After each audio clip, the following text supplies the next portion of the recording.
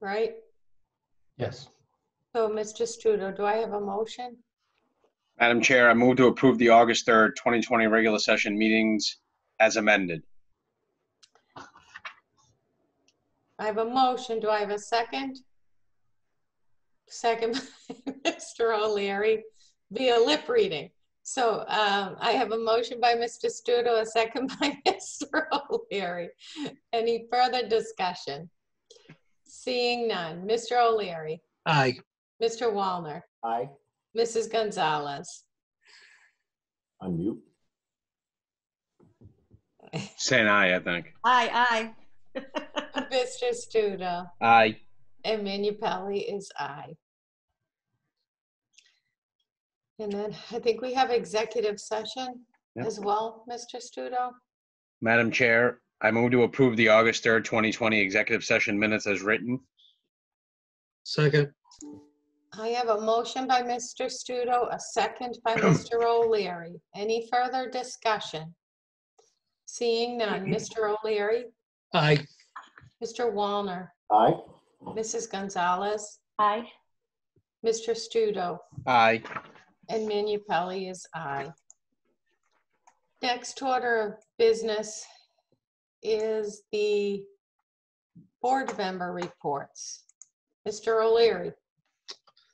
I don't have anything to report in relation to my liaison assignments to this point, but I would like to just make some observations and comments. I mean, at the last meeting, I suggested that people should encourage residents to take advantage of, mail-in ballots and to keep themselves safe in this time of COVID and all the rest. But I don't know if I'm comfortable with the advice and encouragement that I gave the people at the last meeting in light of what's transpired over the last couple of weeks here.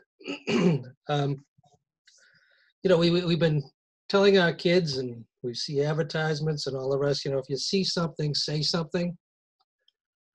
Well, I don't know about the rest of you, but I'm seeing something here that doesn't sit very well. When we have the administration, the federal administration, the president, his postmaster general, dismantling the operations of the postal facility, which is going to curtail and inhibit people's ability to safely exercise their right to vote. It's of concern. Certainly it's of concern. Again, we're hearing it, through the news, and we're seeing that some congressional leaders are looking to take some action to address the situation. And we saw a tad bit of backpedaling tonight, I guess, from the president on it. But the fact still remains that, we have a postmaster general that's heavily invested in companies and industries that compete directly with the Postal Service. We have a president who has openly stated that he doesn't want to see or encourage or allow or discourage mail-in ballot, voting ballots, and as a result is withholding funding from the Postal Service to deliver those ballots, to the local clerks, and make sure that encourage that people votes are counted on a timely basis. But in addition to that, the actions are having a significant impact already on regular citizens outside of the voting, outside of the political arena here, where, monthly checks are not being delivered on a timely basis, for retirees. Prescription drugs are being delayed. Reimbursements for prescriptions, of people laying out thousands of dollars and then seeking reimbursement for insurance companies to pay for medications are being delayed. I just saw one on the news tonight at 6:30 News here, national news, where this elderly gentleman has $11,000 outstanding on his credit cards. Normally takes 6 days to get reimbursed, is now several weeks, and has the $11,000 outstanding on his credit card debt in order to pay for medications for his wife. This is outrageous. And as I said, if you see something, we should say something. And, you know, over the last several weeks and months, I've been raising some issues in relation to what we're seeing at the national level, how it's trickling down and having an effect at the local level. And I don't know, I just think it's important that we as local public elected officials, if we see something, we should say something. And we should say something to our other elected officials at higher levels, the state legislature, the governor, our elected congressional delegation and senatorial people, that, you know, this is outrageous, it's unacceptable, and it shouldn't be occurring. You know, I don't care how people vote. It doesn't matter to me. You know, I don't care if someone's vote offsets my vote. I want them to be able to participate, and I want them to be able to participate safely. These are not normal times. And I think we all need to recognize that, and we need to say something, and say it to the people that can help it resonate all the way up to the White House. You know, we need to say something. Again, it could be under the signature of the chair, but it should be, you know, I haven't heard anything from our state legislators. I haven't heard anything from Representative Jones or Senator Tarr. Governor Baker has been a vocal critic, you know, of the president, but I haven't heard anything in relation to the postal facility thing here. You know, I don't care if we write a letter to the Senate president and the Speaker of the House, but we need to say something. This is unacceptable. And we can't sit here idly, at least I can't, and say nothing. You know, people can accuse me of being partisan. I don't care if this was President Obama. You'd be hearing the same thing from me. You know, you'd be hearing the same thing. This is not right. And again, the residual effects of and impacts on people's lives are significant. So we need to say something. So, You know? Mr. O'Leary, what are you thinking of in the format of a resolve? Because when it comes to my return, I was going to ask something very similar about what the U.S. Census Bureau is doing. So do you have, by way of a resolve, that we, as a board, if the majority agrees, notify the congressional delegation to do whatever it can in its power to take action against the, I guess, transitioning or whatever the U.S. Postal Service is doing, because we have all asked people to vote repeatedly by mail, thinking that was They've cut back on overtime. They've curtailed the hours at the Postal Service. They're removing mailboxes. It's absurd, you know. So, and again, so let me just I'm looking for someone else rather than me. You know, I'm voicing my opinion here, but I'd like to have someone else join in and offer a statement. You know, offer something so that we could rally around here and agree upon, you know, that what's happening isn't acceptable. I don't care what your politics are. It's not right. It shouldn't be happening. But, you know, it is. It's like we're almost living in a third world country here now. I have never seen anything like this in my lifetime. And again, I've been as political as anybody else and involved politically as anybody else. You know, nationally on down to the local levels here. And I have never seen anything like this. Maybe it was hidden before, but I've never seen it. And I've never seen it so blatantly, you know, orchestrated in the public eye. So, we can't sit idly by and accept this as being normal behavior and acceptable behavior, because it isn't. It affects everybody. I don't care what your persuasions are. Well, let me just pull the membership, Mr. O'Leary. I'm sorry for interrupting. No, go ahead. I'm sorry. I'm rambling on. Do you have anything else for that you were considering raising at this point too? Because I'll pull the membership to see if there is an interest by a consensus vote to sending a message with regard to this, to do whatever I would suggest to do whatever it is in their authority and power and legislative ability to curtail those actions that are going to. Again, to me, this also dovetails with, obviously we're going to see a significant influx, and already have. I spoke with the clerk a couple of weeks ago. You know, there's been a significant influx of response to the mail-in voting. She's had thousands of applications, you know, which sort of dovetails with the resources that we need to commit here locally to ensure that these get handled on a timely basis. I mean, I know my son's application went in almost, 12 days ago, and we still haven't seen a ballot, but I don't know what is causing that. I want to make sure that she has the necessary resources available to address our local constituency. So The clerk is, I think the clerk no, is. I know, but to me, this all dovetails together here. Sure, Because, sure. So is it by way of a resolve that you want to send a resolve? We can act on a resolve at this point, and then we would send a letter or something of that nature? I'd be happy with any type of action that we take as a board. Okay, so let me just poll the members to see. I mean, I know your position and I know my position. Mr. Wallner? I would just, it is disturbing. I was just thinking today how insidious it feels here in the news. And I would have an easier time if someone had drafted up a letter, or because I would want to think about it. And I know time is everything. So I realize when I say that, that's really not very fair. But I just want to know the full details because I haven't studied this as much as I should, but it does feel really, it feels, diabolical almost. And so, if you're just saying on a high order without getting details, anything that gets in the way of our ability to be able to vote is I'm totally against. And anything that is being done now to stop us in a safe, especially in a pandemic, from being able to vote, I am totally against. So I'm very clear about that. Getting in the details about OT and all the other stuff, it makes sense, but I just haven't studied it. So I'm not opposed to that. I just have to think it through before I'd absolutely say I want to get down to that level at this point. That's just my first blush opinion. Okay, so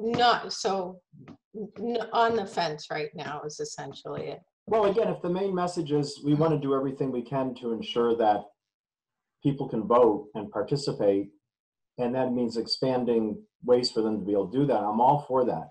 And any efforts that are being taken to stop that or to interfere with it, I am also against. I'm against that happening. It's just a matter of how much detail do you want your result? Again, I'm not suggesting we can get into the details of the overtime cut and all the rest. Maintain the status quo and give them the resources necessary to allow people to vote safely and on a timely basis. I'm good with that kind of statement.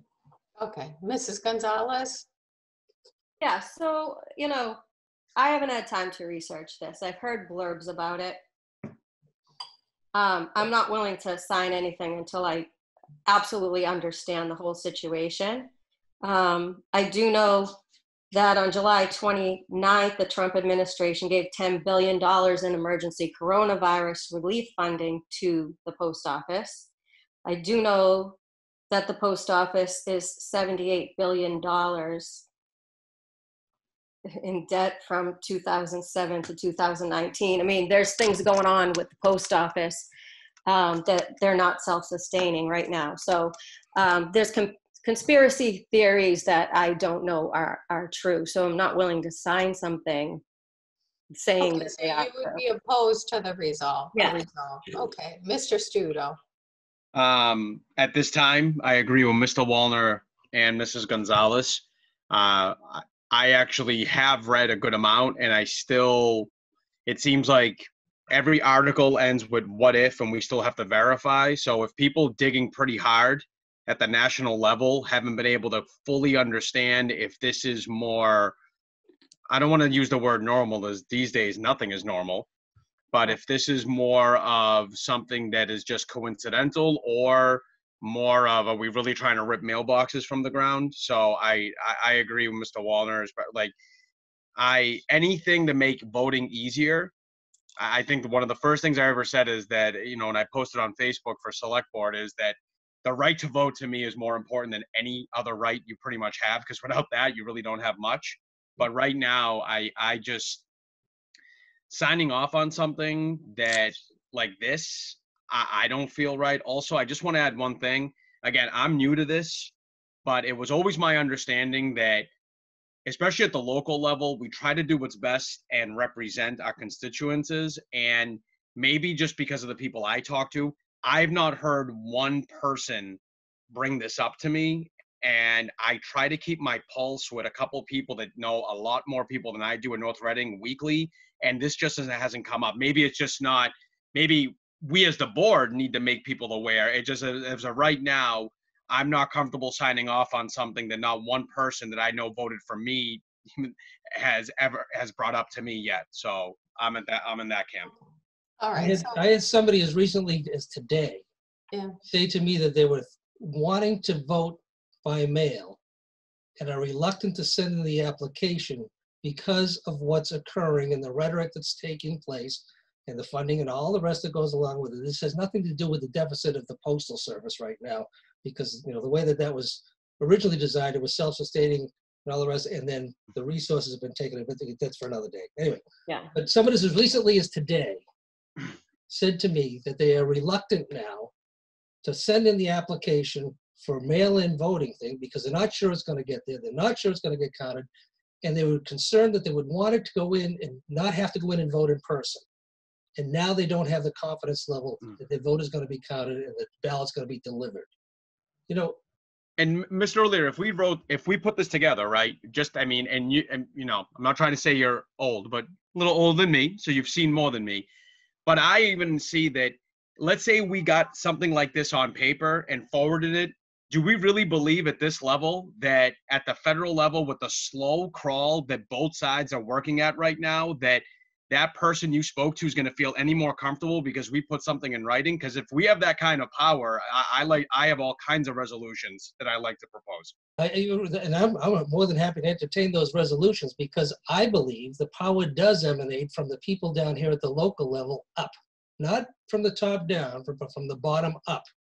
And for years, I've been advocating, let's advocate from the grassroots, local level up. We need to be heard. We've been elected to look out for our constituents' interests here. And if this isn't in our interest, I don't know what is. Oh, I agree. Even if it's symbolic.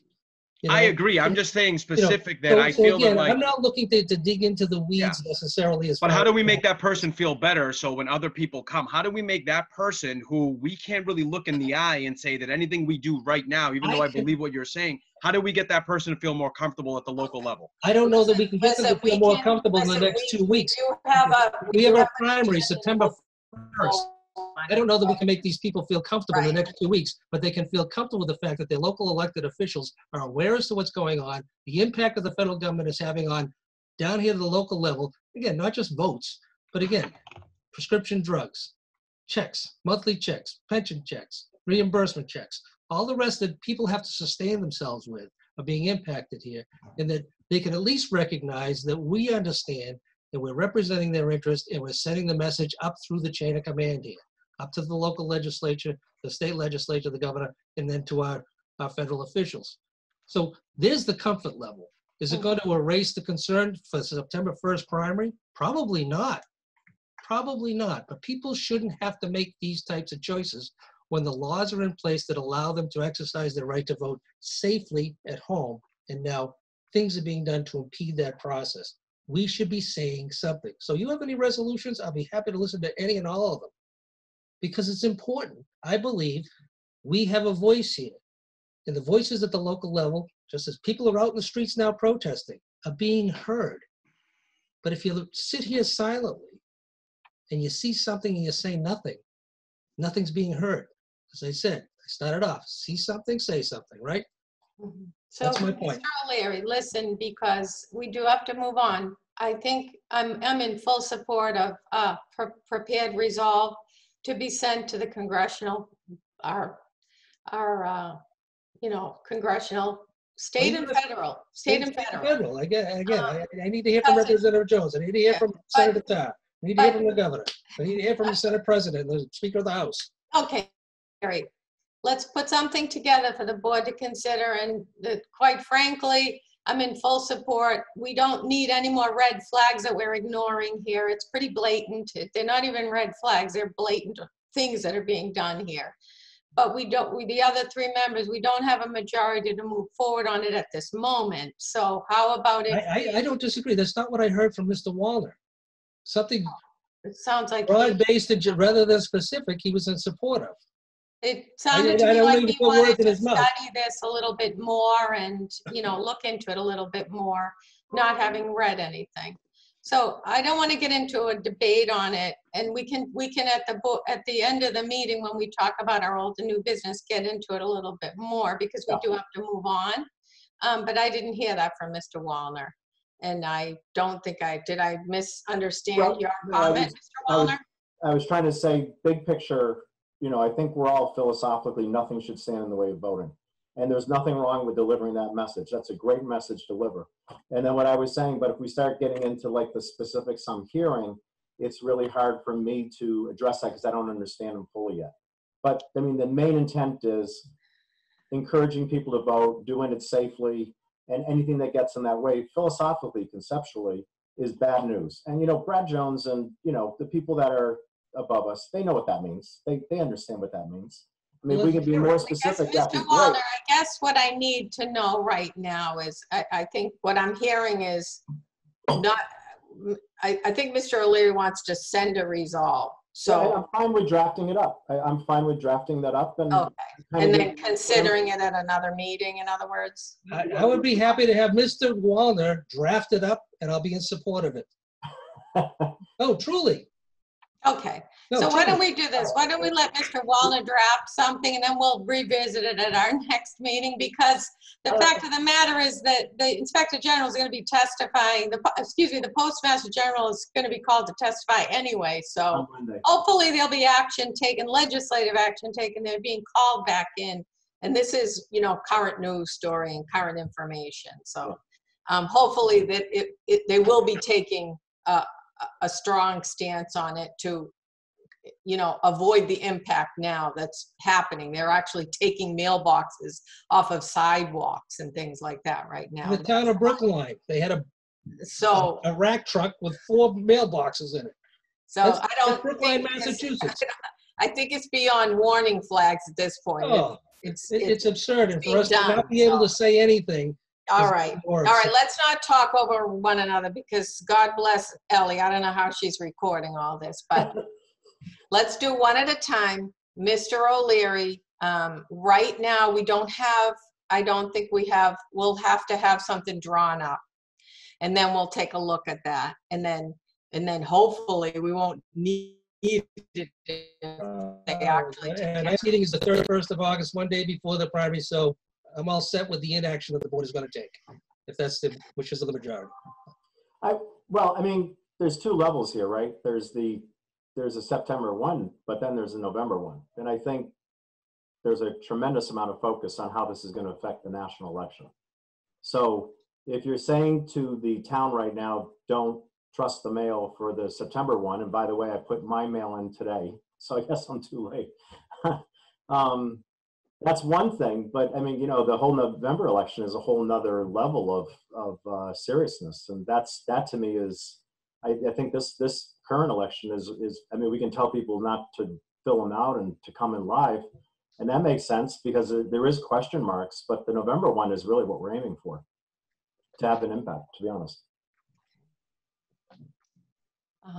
All right, so and I don't think it's explicitly related just to the primary either, Mr. O'Leary. I think but timeliness, the serious impact that it has, not just on the elective process, but on people's daily lives and things like that is a pretty significant basis for us to at least move forward with the resolve. And I do think that's important. So let's have Mr. Walton draw something up. Everyone can, maybe give through the TA, give your comment about what you think should be in there to the TA, and he can help Mr. Wallner with that, if that's all right with you, Mr. Gilberto. But thank you, Mr. O'Leary. I think that's it was an important point, a very important point to be raised this evening. Mr. Wallner, how about you? Let's hear some board reports from you. A new assignment, so. Just got my homework. Writer for the board, that's your homework. Yes. Don't worry, we'll give you plenty of comments for it through Mr. Gilberto. Very well. I'm telling everyone through Mr. Gilberto, because if we combine comments and things, it could be a quorum, and we don't want to do that outside of open meeting. And I think everyone has pretty well expressed their position on it. So Yeah. hopefully we'll go through Mr. Gilberto on it. The Okay. best I can. I'm sure it won't get published. Let's see. Oh, so board reports. I've been talking about how we've been working on the contract for the AARP age-friendly initiative. Internally, we are satisfied that we have done everything we can with UMass Gerontology Group, and I think it's right now sitting at Michael's desk to review and go over. So we feel like we have a really good relationship with them. Really, and again, it comes down to where is North Reading now when it comes to age-friendly issues. What do we as a town want to be, and what does AARP say? And really, it's the three gaps. You know, like what's the gap between those, and how can we solidify those? So I'm feeling good about that. We were going to have an LUC meeting this week. Wait a minute, when we're going to have it? Last week, to go over that $45,000 grant that came in kind of out of the woodwork. We didn't get to have that. It was on our docket for today. It's now off of the docket for today, but my understanding is Michael is going to be on the next board meeting. So Phil Hertz is ready to present to us and tell us the update on that bike trail. And to me, it's largely very good news. And, you know, the extra 45,000 is great as well. And I think that's all I have. Thank you. Okay, thank you, Mr. Wallner. Mr. Studo? I have that, I'd just like to thank everyone that came out for, you were there, for Mrs. Gonzalez and some others events. I think it was nice. What I loved about it is that the representation of it, I mean, who calls the home phone? The representation of it from older, younger, all political persuasions, it was great to see. It was like, it was awesome. Like, I mean, and that is like, to me, not only was it great that we were supporting what I think is the cornerstone of any community, you know, the public safety, because without that bedrock, it's really hard to have everything else.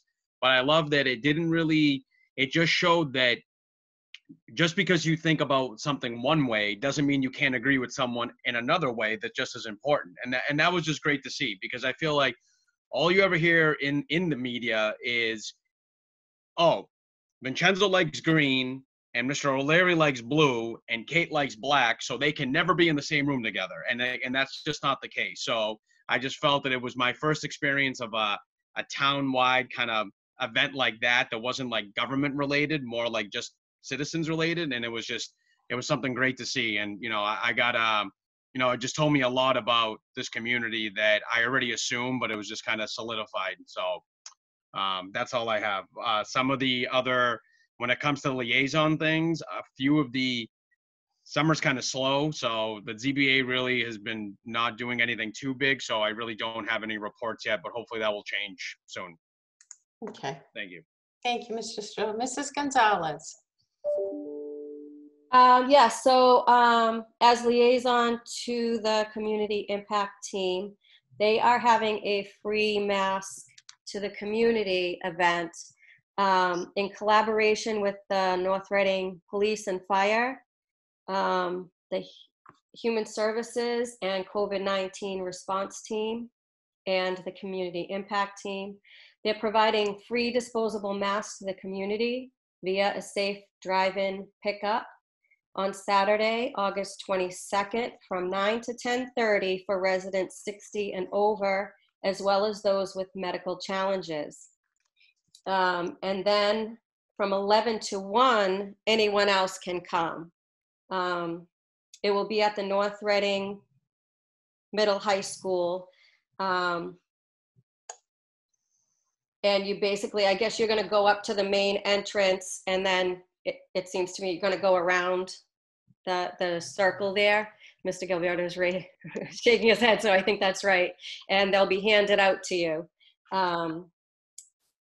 And also who helped with that was Stop and Shop, Alliance, Private Wealth, Converse, Friends of the Elder Services, and Moynihan Lumber are all supporting this event. So I think it's an excellent thing for people to go out and if you need masks, to get them free. And I'd like to thank Mr. Studo for those words.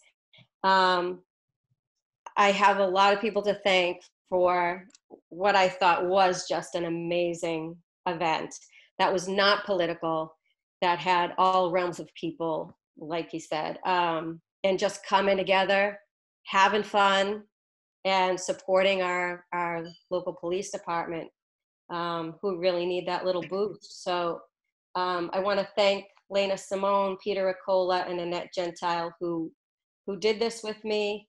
And I want to thank my colleagues, Kate Manupelli and Vincenzo Studo, who came and stood right beside me and cheered too. Thank you for taking the time to do that. The CR Signs made a beautiful banner that they would not take any money for, thanking the local North Reading Police Department. Jeff Yule made a video. Al Pereira sent the drone out. Just so many people pulled together. But what I want to make sure everybody knows also is to go on to the Support the Blue Facebook page, because we do still have signs. We just got a whole new order in. And if you want a sign for your yard thanking the local police department, please reach out to us and we will drop one off to you free of charge. Thank you. Thank you. Yeah, and I thought that was such a well-organized event, so well attended. It was great. It was something great. Nice and hot weather, so the weather held out. So it was a good evening to be able to stand out and thank them. So well done, Mrs. Gonzalez. And I too have a resolve that I'd like the board to consider, and this relates to the tinkering of the deadline for the data collection on the census, the US Census, the federal census. And I think that in the pandemic and with everything that's going on, the hastening of the shortening of the deadline, I think is another, it's beyond a red flag. It's intentionally done to disenfranchise people, and it's intentionally done to redirect resources. So the whole purpose of the census, which we do have our clerk on, and she always harps on us to fill out the census and make sure we fill it out. She just did it again with me last week when I stopped by to sign something on behalf of the board. But the federal census taker did show up at our house, so she'll be happy to know that. Mine too. Yes, but in any event, there the applications are also online for the federal census, but they decided arbitrarily to shorten the data collection deadline for a month. And again, like Mr. O'Leary said, you know, we have to do something. We have to, when we see something, we have to say something. And these aren't even, you know, questionable. They're obvious red flags and blatant interventions that are unacceptable. So my thought would be that we issue a resolve to our congressional delegation to do whatever they can in their power to and to see to it that the deadline isn't just kept to where it should be, but that let's put it 30 days after that, due to the owing to the pandemic and the upheaval that people have been through. And how does it affect us? It affects every community. It affects everybody that needs to be able to be counted in, and it affects us in terms of resources and everything else. And I do think that as a board, we should be doing these types of actions. No, we can't legislate. We can't issue an executive order, but we can come together as a board, band together as a board, like Mr. O'Leary suggested for what's going on with the post office, and like I'm suggesting with what's going on with the census, and band together as a board and send a communication that says, we find this unacceptable, and we want you to do whatever you can in your power to take some action. Do whatever you possibly can and have our voices heard on these matters too. So that would be my thought. And owing to the fact that we're gonna consider a writing, I would be happy to write something up for the board to consider with regards to that. However, the deadline, they're trying to cut the deadline off to September 31st. That's still a little bit of time. We could send something by the next meeting if the board was so inclined to consider that. So I don't know what your thoughts are. So let me just poll the members on that. Mr. O'Leary, what's your thought on that? Hooray for you, absolutely. Okay, Mr. Wallner, Yeah, no, I'm good with that. Yeah, I'm good with that. Mrs. Gonzalez. Yeah, I'll read whatever you need to draft up. And Okay, Mr. Studo. That was my question. Do we just, I think it's great. I agree. Too much that's how things slip between the cracks, so to speak. But is it something, if we vote yes, do we, maybe I just don't know, does it just get drafted like now or later? Like, how does that work? That's just my question. I already have a letter drafted, so. Oh, okay, that's my question. I didn't know if it would just, okay. I have a 5-page letter drafted. I'll make 5 it pages. a 1-pager, but if the board is so inclined, if by a majority consensus that you'd allow me with working with Mr. Gilberto to prepare and sign the letter on behalf of the board, just ask in the delegation, do whatever you can in your power to see to it that that deadline isn't shortened and that it's actually extended given the pandemic. Then, you know, whoever that reaches who can do something about it, if they can or they can't, at least who've been heard on that. So I'm happy to draw that up. And if you wanted to, someone wanted to move to vote to allow that, we can at least get that one done. So moved, Madam Chair.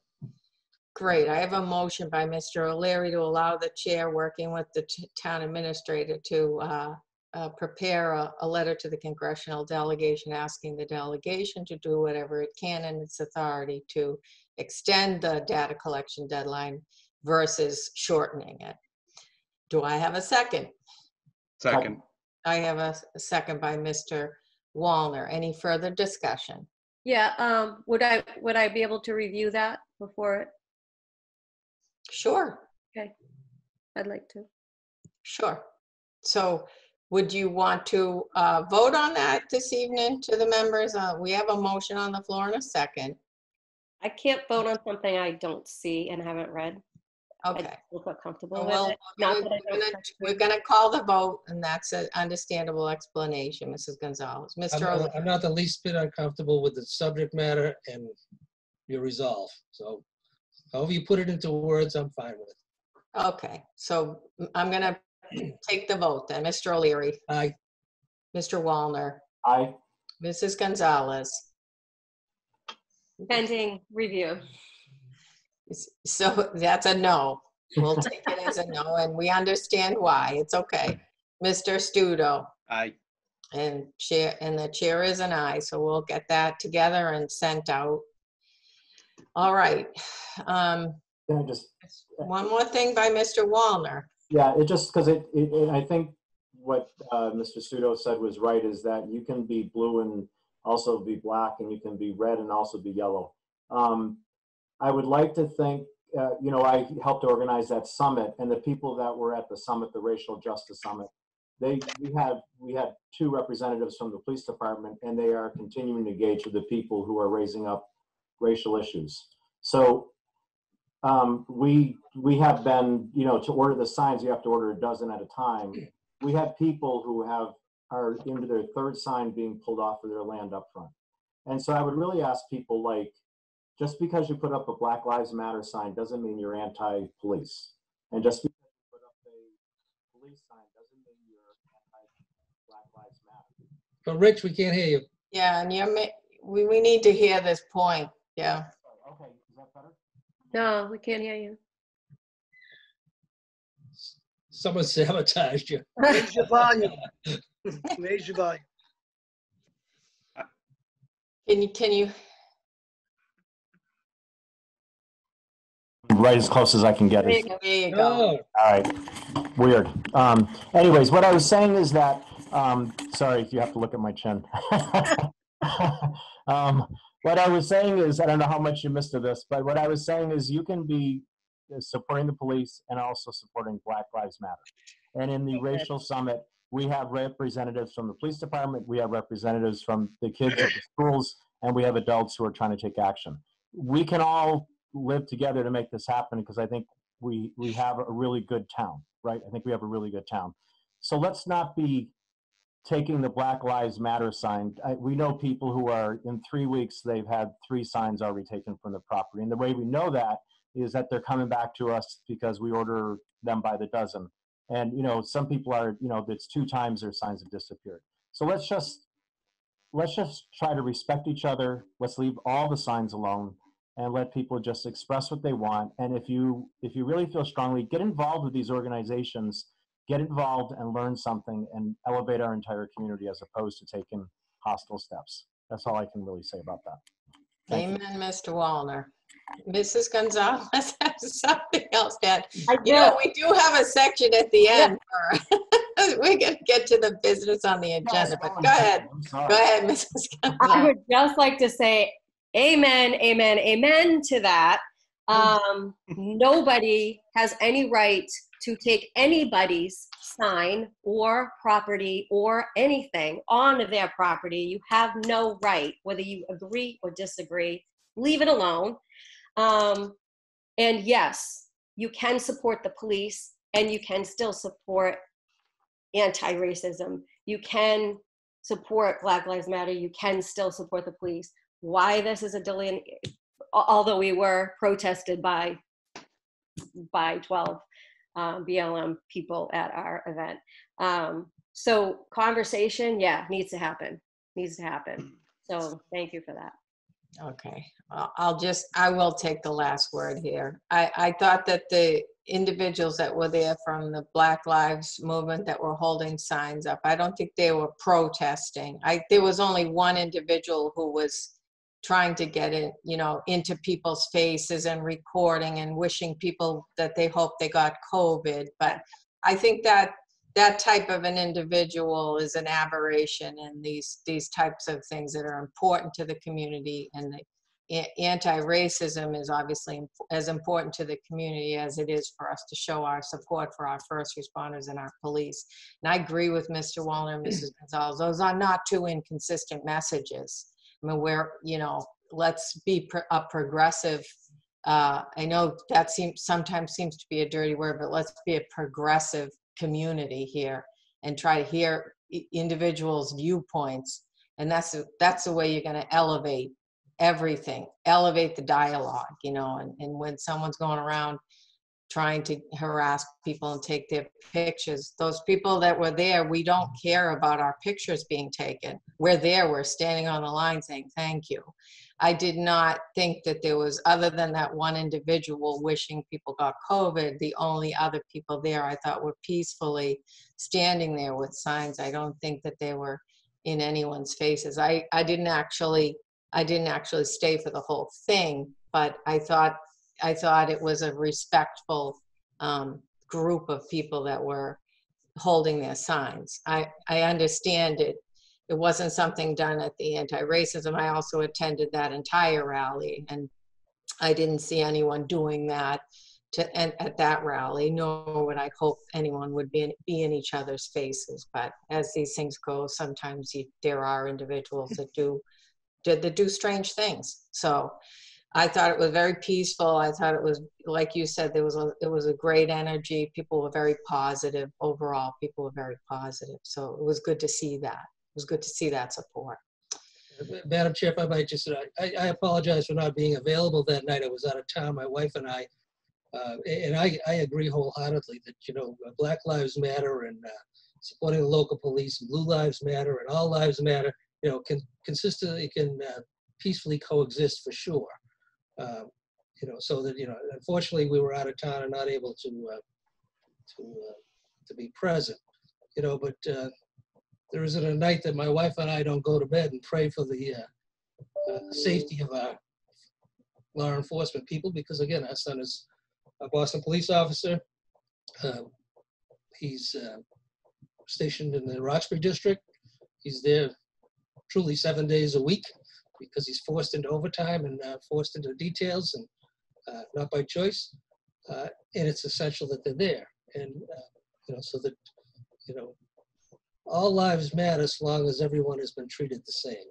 And, this is where the consistency and where people can coalesce around things. And while, there has been some injustices, and certainly some injustices over the past centuries, never mind past decades, that need to be addressed, it is important to let our first responders and police department know that, that we do appreciate them and we appreciate their efforts, and they're coming to work every day and putting their lives on the line.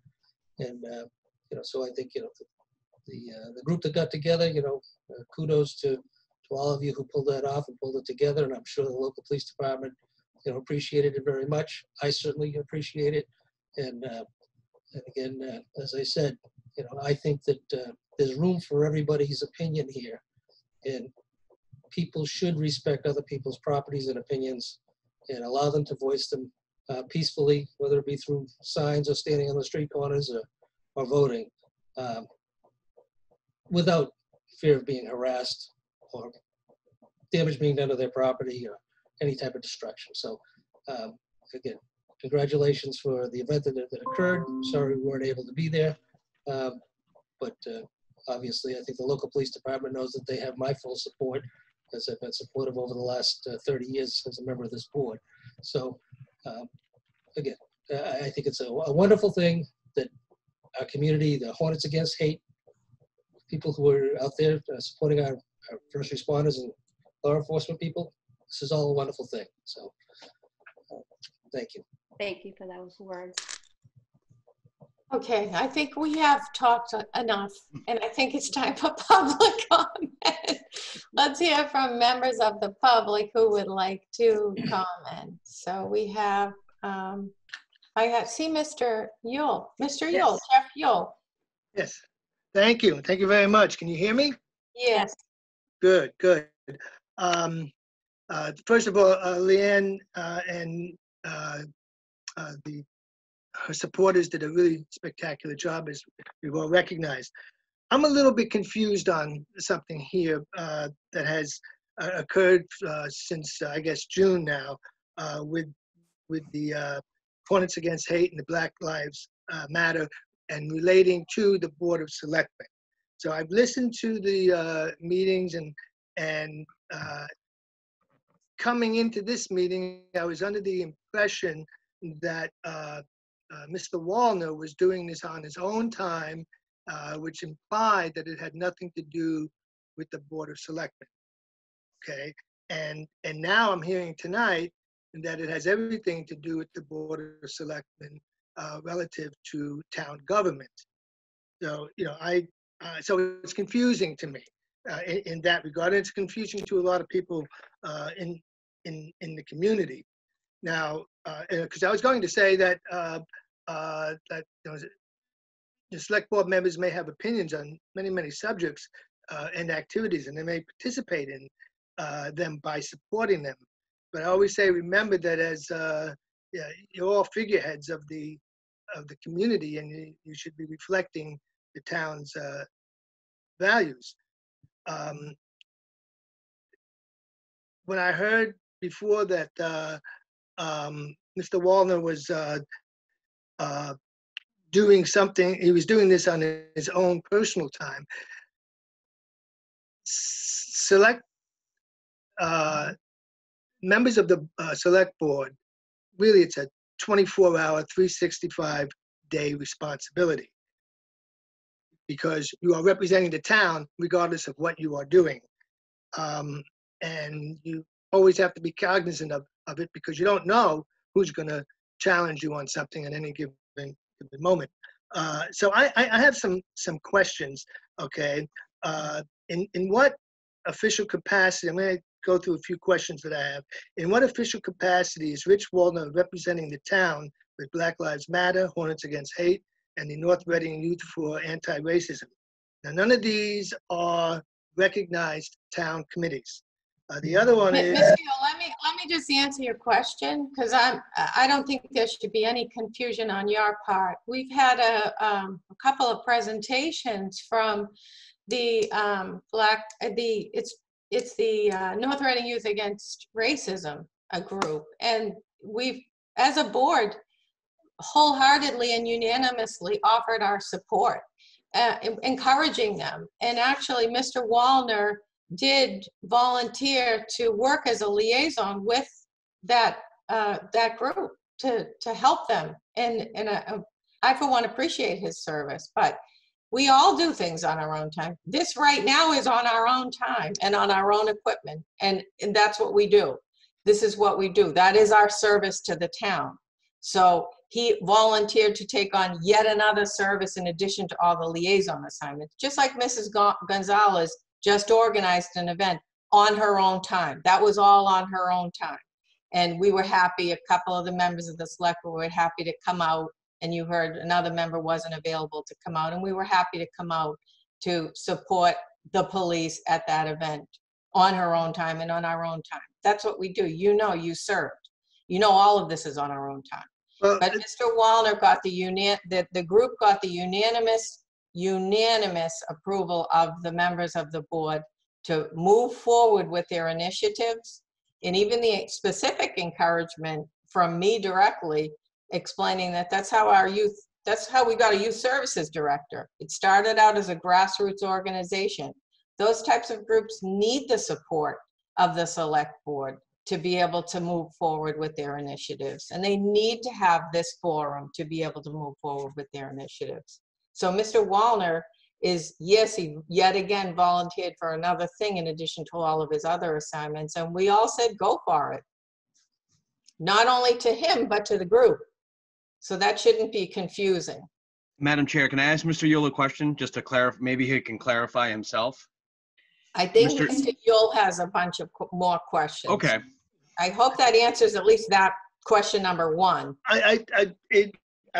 When you're representing the town, I'm not sure I agree with you 100% from your perspective. I know you're saying that this is all on your own time. Yes, it's all on our own time. But right now, well, you're doing it through Zoom. But if you weren't doing Zoom, you'd be at town hall representing the town. And at that point, as an elected official, I always looked at it. I'm not representing me. I'm representing the town and what the town is looking to have accomplished. Okay. So I think we have a difference of opinion on that. Let me just quickly, because you've addressed me. So what you have implied is that the only people I brought to the summit was the three groups that are looking for racial justice. What you have ignored and what I have brought together was the police department, youth services, counseling of aging, and I'm forgetting somebody. Oh, the CIT people. CIT. And so my goal was to bring, that's what I said from the very beginning, Jeff, you have to let me finish. I said from the very beginning, is it's great that people want to write the board and just imagine we can cast the magic wand and make everything change, but it's not realistic. We are a town of volunteers. And what I try to do is get those people together to give them my experience of best practices of creating a group, but also to give them exposure to all the town entities that they needed to know so that they could be effective in making progress in their thing. I did 2 summits and then I left it. So I've left it, and it's not that I'm not interested. And if they don't do one of the things I'm suggesting, I'm going to come back in a month and try to challenge the town to take an implicit bias survey. But in the meantime, I was very much bringing these groups together, and the feedback I got from everybody, and they're continuing their efforts, is that they are trying to work with the town so we have a cooperative experience and not people going off in different directions. That is the flavor of the month and doesn't have any traction, because this needs traction. This is our community. We need to improve our community, and we do need to wake up on a number of different fronts. And people, it's nobody's fault that they haven't woken up, but they need to wake up, and this is a good time to do it. So I don't apologize for anything. Okay, I'm not asking you to apologize.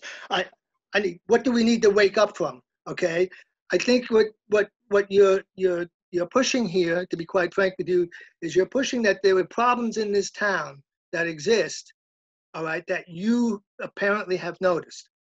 Okay, and you're pushing that, and other people, okay, are saying, you know, what happened in Minnesota happened in Minnesota. We have too many good people in North Reading, okay, that should not be tagged as people who are possibly racist, okay?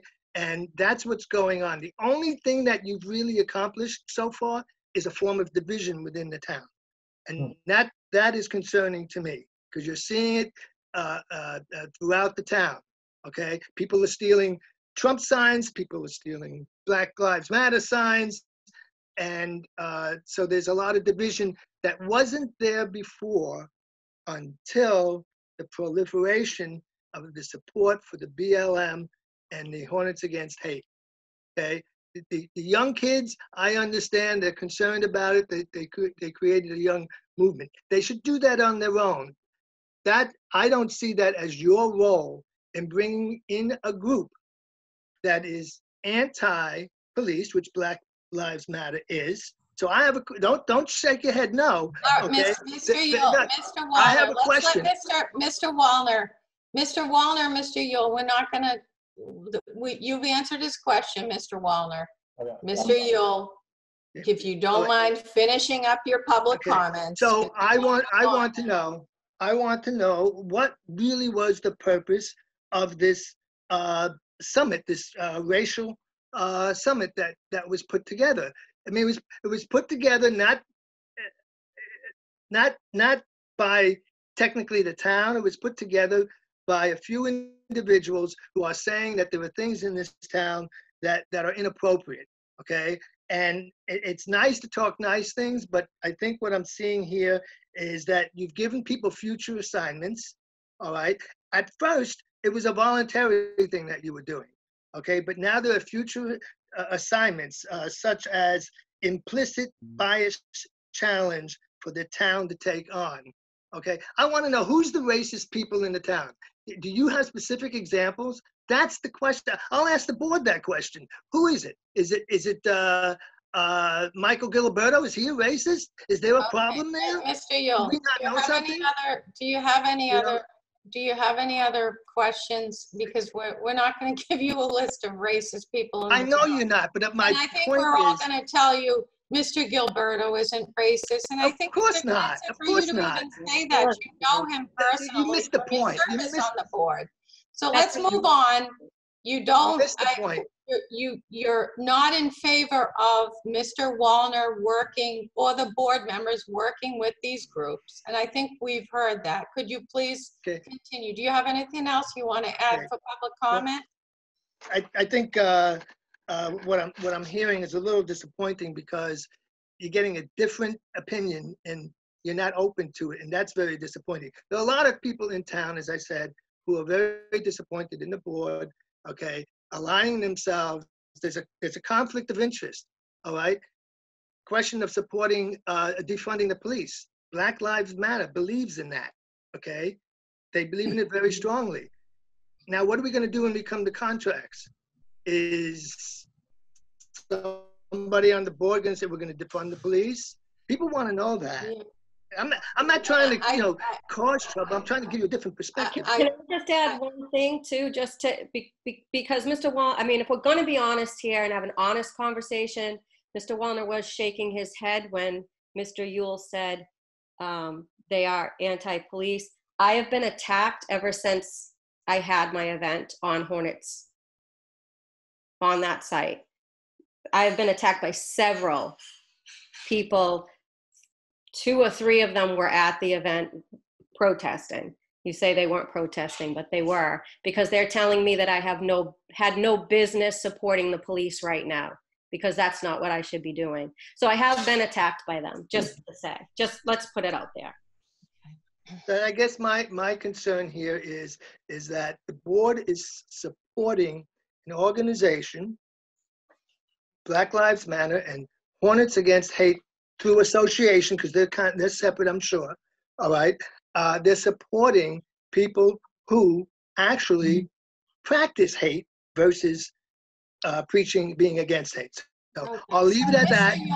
This board already supported ratified two contractual agreements. So that answers your question of whether this board is in support of defunding the police. We just sewed those agreements up, working quite well with our exemplary police department, and the board unanimously approved those contracts. So this isn't something new that we're going to go and interrupt those contractual agreements that we just voted in. We just voted to ratify.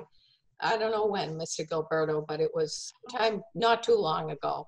My mind is blurry from COVID-19, but what's that, Mr. O'Leary? Madam Chair, can I make my comment?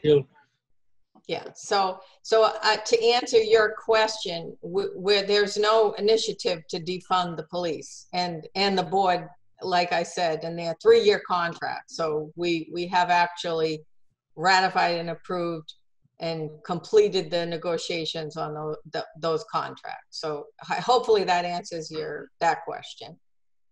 Do you have any other questions? I think Mr. Stuto wants to ask me something. I'm asking you, Mr. Yule, do you have any other questions or comments for public comment? I'm going to leave it at that at the moment. Okay, thank you. Is there anyone else here that wishes to speak during public comment? I don't see anyone else. Mr. Gilberto. Can I make my comment? Mr. Studo? So what I would say to Mr. Ewell is, if you're this concerned that there are a group of people which the board is getting opinions from, residents of North Reading, I'm sure that Mr. Wallner would be more than willing if another group came out of if you formed a group that said, we like chocolate ice cream, and somehow it would help the conversation, I'm sure he would listen, because it seems like he's listening to everyone on the behest of the board. So I would say that rather than, I get where you're coming from, but I think you'd be better off getting these group, it seems like you're alluding that there's people that feel like this besides you. I would say get something organized, contact Mr.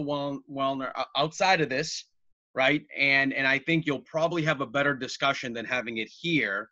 And then at that point, maybe that will help alleviate some of the concern that, and then we'll see right there if there is a big opinion in North Reading, which I don't know either way, that maybe there's a lot of people upset that we're having conversations or not. So that's just my thing. I think that would help rather than have it on this forum. Thank you. Okay. Madam Chair, I'd just like to comment too.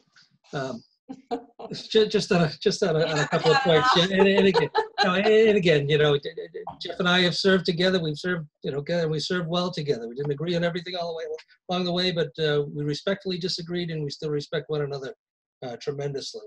And Jeff, one of your comments was, we should be reflecting, the town's values, and we're not open to other opinions. I think, quite honestly, the response of the board to that youth group that came forward is very reflective of the town values. And I think the town values as a whole, would be reflective of being inclusionary, listening, trying to educate themselves as to, why people are formulating certain opinions around certain issues, and how they've come to those conclusions. And I think Mr. Waller's efforts and willingness to pull these groups together in the same room to listen to one another certainly helps facilitate what would be reflective of the town's values. And as far as not open to other opinions, you don't know what they are unless you listen, unless you're willing to listen and hear them. And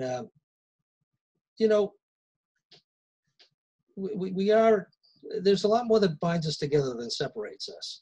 And again, I belong to a lot of groups and organizations, and pledge allegiance to all certain groups and allegiance and things.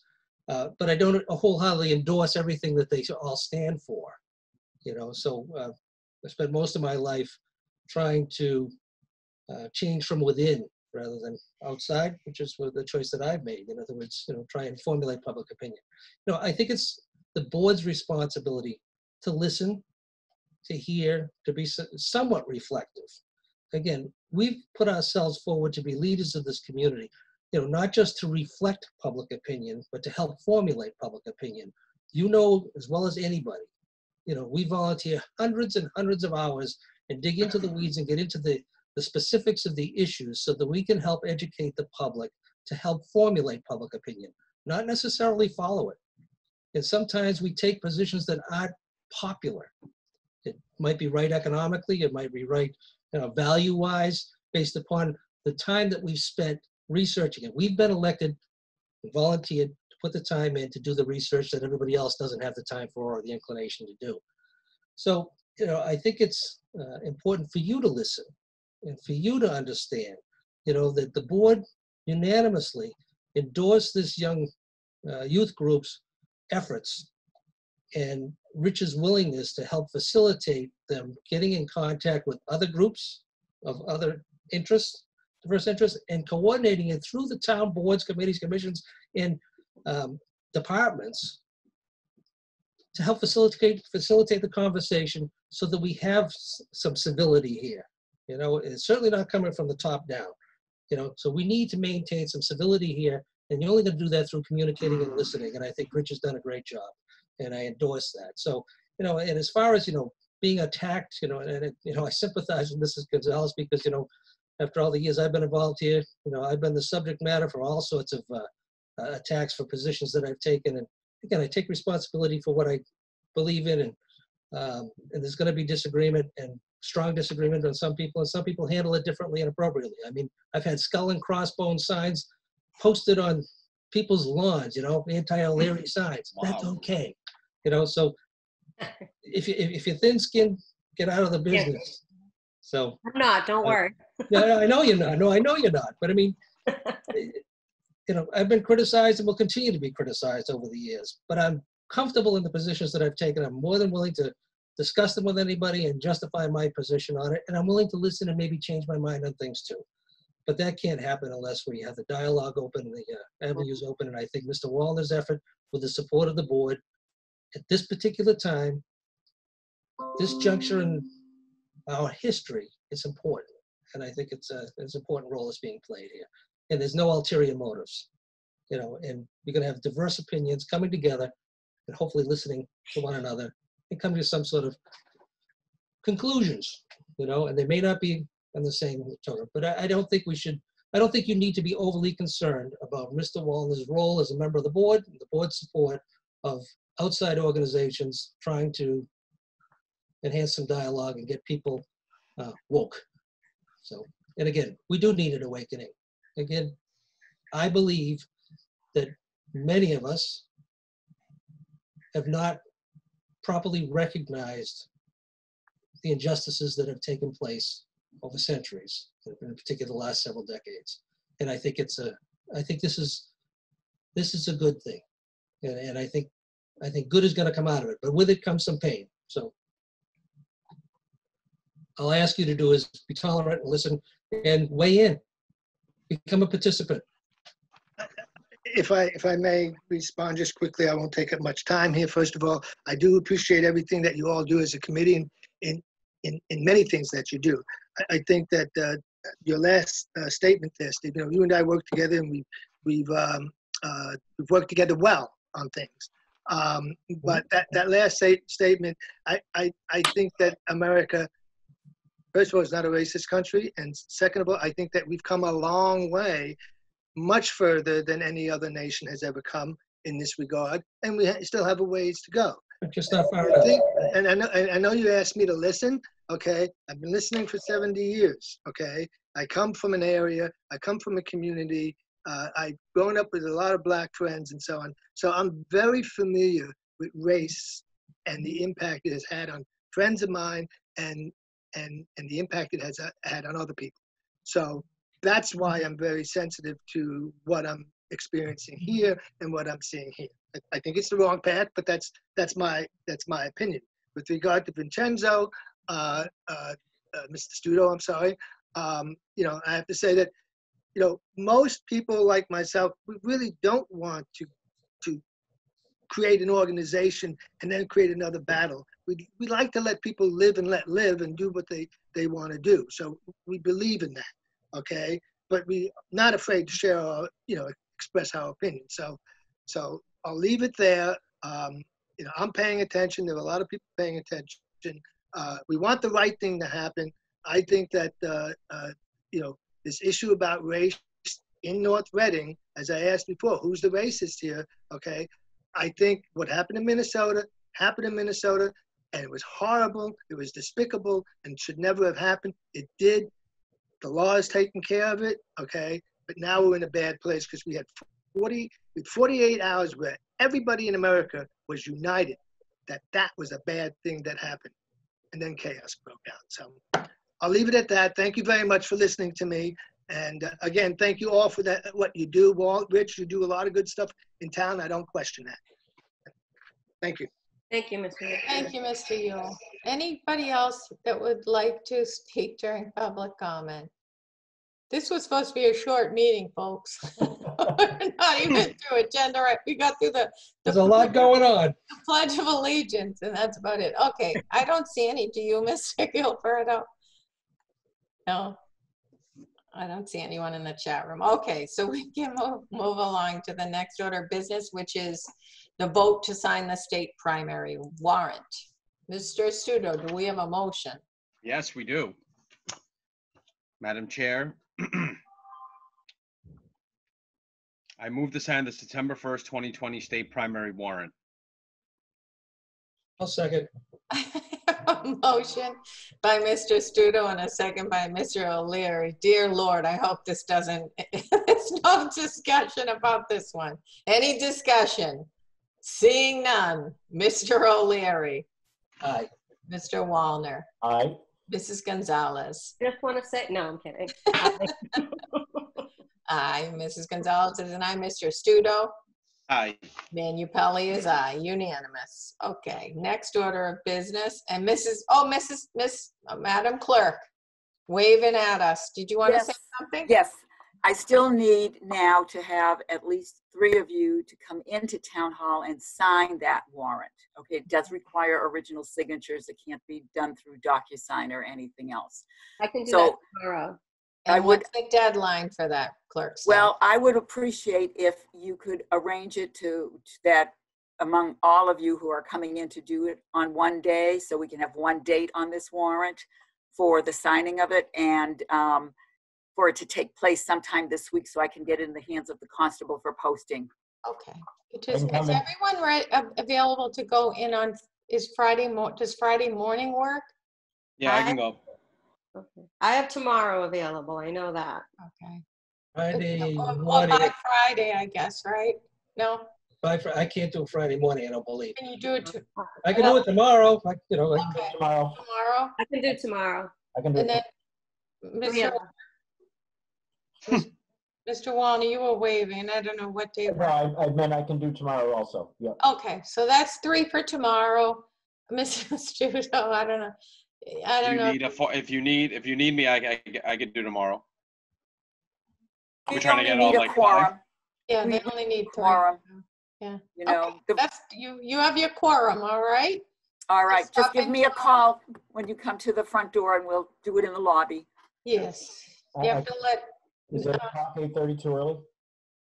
Pardon? 8 o'clock 8:30 too early? Or No, I'll see you at 8. But we have this a is too meeting- late, but that's not too early. All right, 8:30. I'll be there at 8:30. all We have right. a meeting, Mr. Wallner, don't we? No, No, that's we don't. until, Oh, no, that's a separate meeting I have. I'm sorry. that's on Thursday. Yeah. Okay, all right. Okay, thank you, Madam Clerk. And Thank you. Our next order of business is 14 Concord Street, Chapter 61A, option to purchase. Votes may be taken. I'm not sure where. Oh, I'm sorry, Clerk Stats? Yeah, I thought that we were going to just discuss the election overview. I'm sorry. Madam Chair, we have an agenda item just for Number review 6. of procedures for voting for the state primary. Oh, excuse me.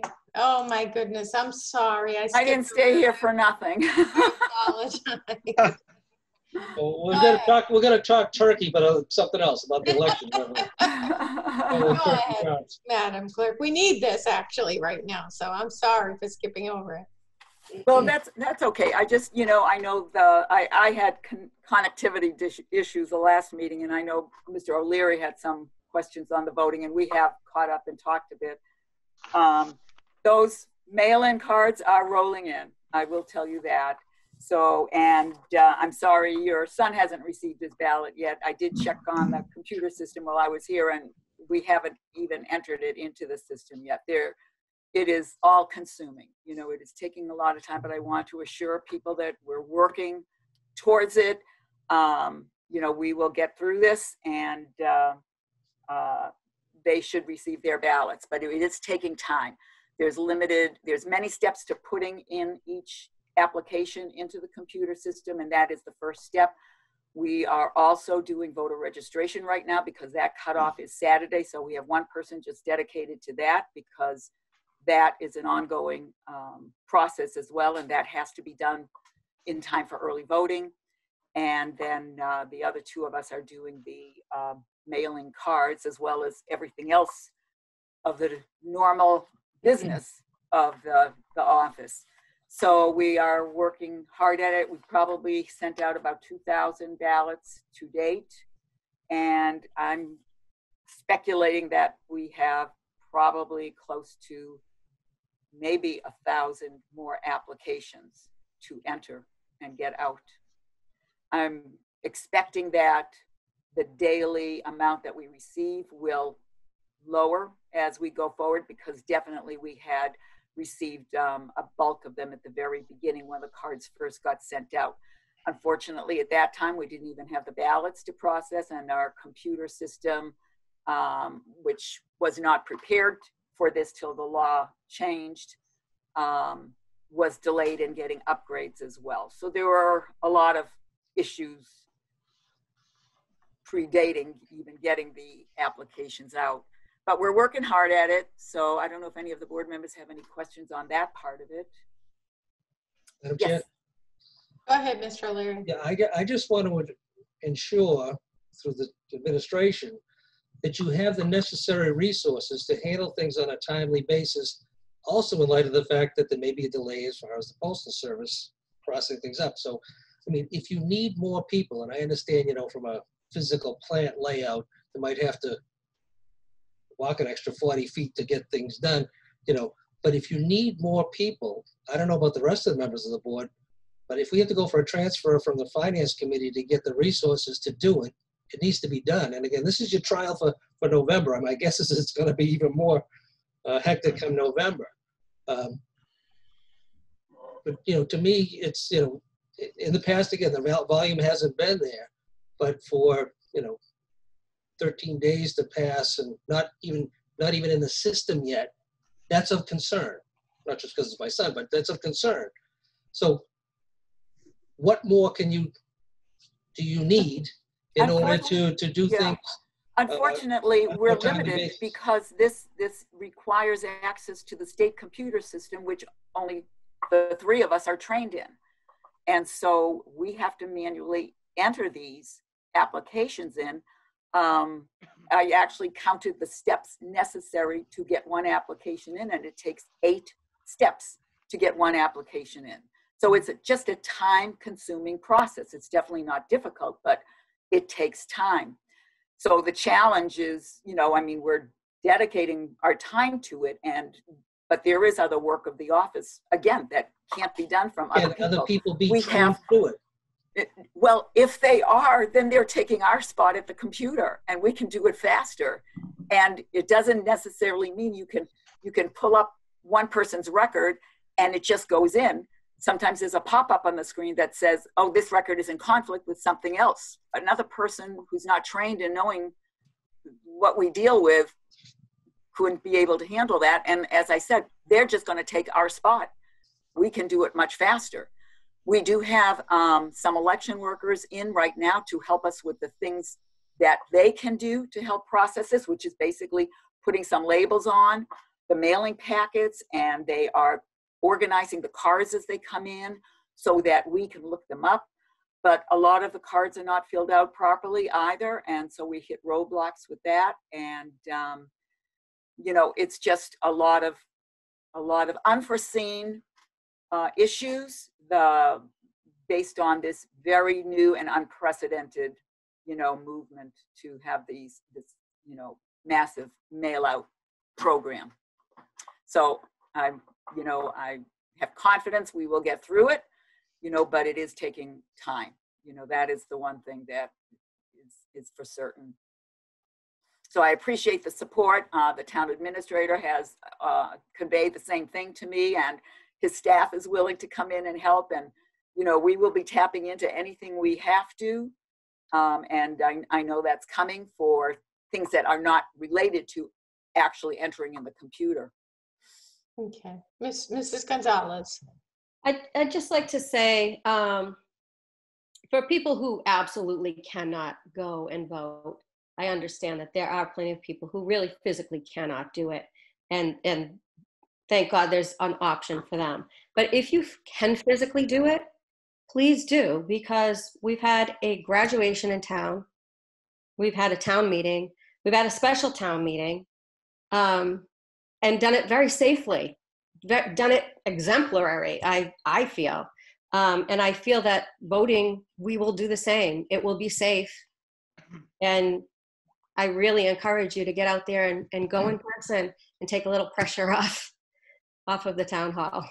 Okay, thank you. Mr. Studo. I'm not saying exactly what Mrs. Gonzalez says. I'm a big believer in Plan B and C and D and E, just to have something going. And maybe Mr. Gilberto can also get involved in this.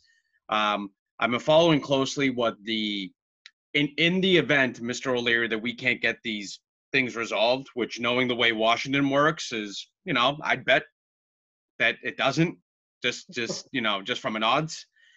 As a Plan B, and this week, the director of infectious disease, Dr. Fauci, which everybody knows who he is, he pretty much doubled down, and I quote, "I think if carefully done according to the guidelines, there's no reason I can see why that not being the case," talking about mail-in voting. If you go and wear a mask, if you observe the physical distancing and don't have a crowded situation, there's no reason why you shouldn't be able to do that. So as a Plan B, I know we haven't been pushing that, but if the science and probably the most trusted doctor in America right now thinks that we can do this correctly, should we at the very least, or maybe the Board of Health can get involved, Mr. Gilberto, this is where it kind of dovetails to you. Can we ease the fears of people that, hey, if you were really concerned about this mail-in, we are at a point now where even the most cautious doctors from the start, and Dr. Fauci has been, and I trust what he's been saying. I even bought his doll for my 18-month-old, Dr. Fauci doll. Can we at least give like a notice, or maybe talk about it in something where, you know what, if it's not as bad as we were going to, mail-in voting is not as bad as we thought it was going to be 2 months ago. And that's just based on the fact that some of the proponents of saying we should never mail in vote have now flipped their script. So I don't know. That's my question. Do you here think it's a good idea to at least have a Plan B that, hey, you know what, if you do have to go out and vote, please don't have the impression that it's almost a guarantee that you're going to come home with COVID. That's my thing. Mr. Gilberto, or both. We're not eliminating that voter in person. No. No, but we haven't been encouraging it. I wouldn't recommend as a town that there's no way to assure, even Dr. Fauci wouldn't assure adequate safety such as that. But if there's the precautions taken, I think he's repeated the precautions that need to be taken. But I don't think we need to go the extent of saying no matter you won't get COVID if you go vote in person. No, I'm not saying that, Madam Chair, but I'm saying that if you look at the conversation so far, it's been that, I'm just saying we finally have some science that says that wouldn't be a catastrophic idea. And to me, I think that we should do as much mail-in as possible because it's just safer. It's all about, elimination of risk. But if we can't, for a number of reasons, I think that I don't want people to be discouraged of not doing it because all they ever hear publicly is that if you go vote in person, you might as well just go straight to Mass General right when you're done. So that I don't think that Clerk Stats was done, she was only focusing in on the mail, and I don't think we've heard her complete her presentation. She was fielding questions in the middle of it, which I think she would be talking about the in-person voting too, right? Yes, yes. But, you know, we have had a successful town election in person, albeit a very, very low attended one. But we were prepared with precautions, and we did have an indoor town meeting, and we were prepared with precautions. You know, we are exercising those safeguards. We hope, oh, excuse me, one moment, please.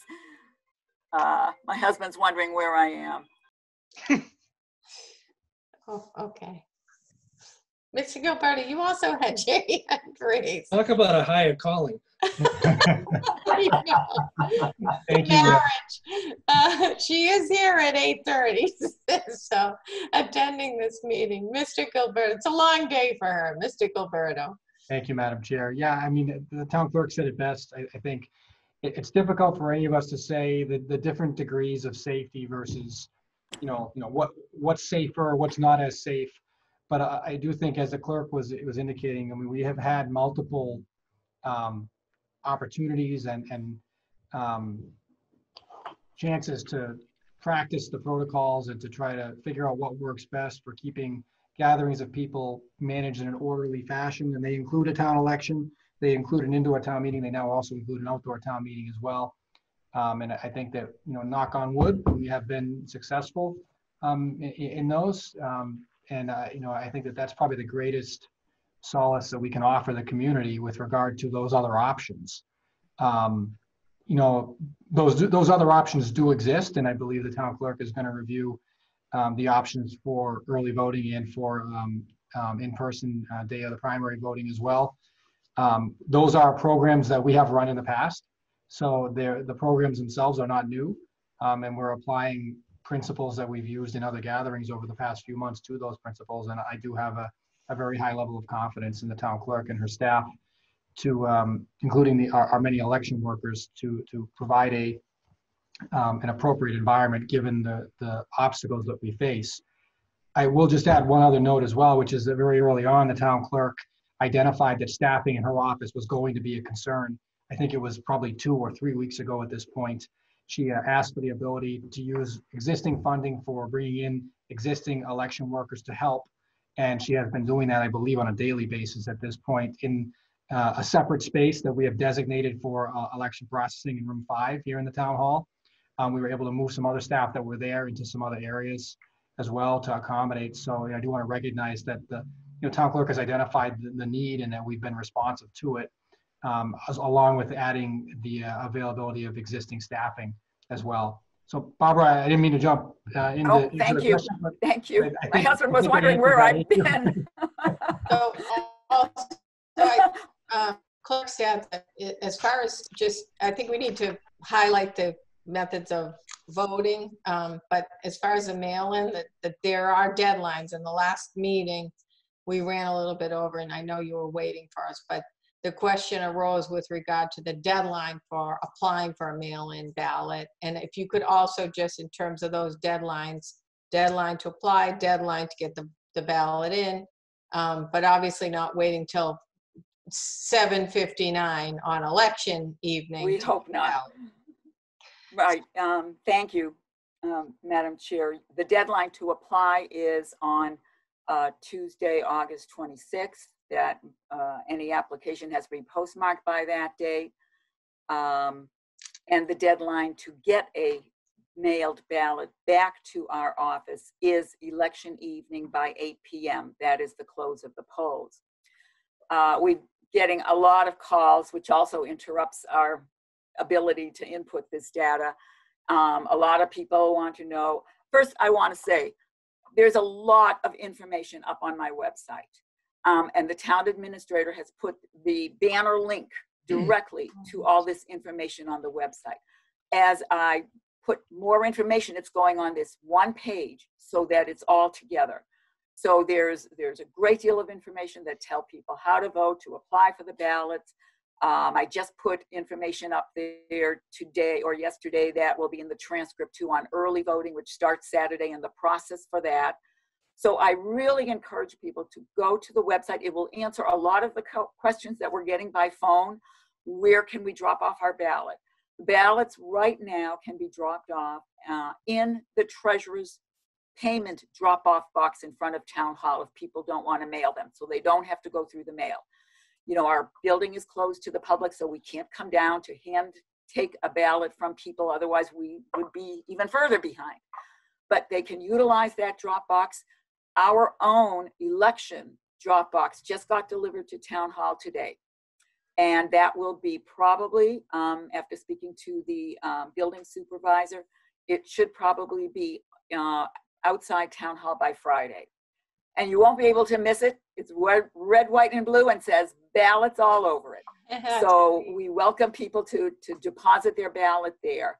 That will be, right now we're reliant on the treasurer's office to bring us the ballots, but they empty that box at least twice a day and directly bring us any ballots there. So their ballots are secure when they drop them off there.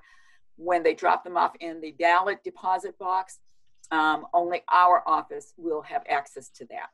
And so I encourage people to use that. It will be up very shortly.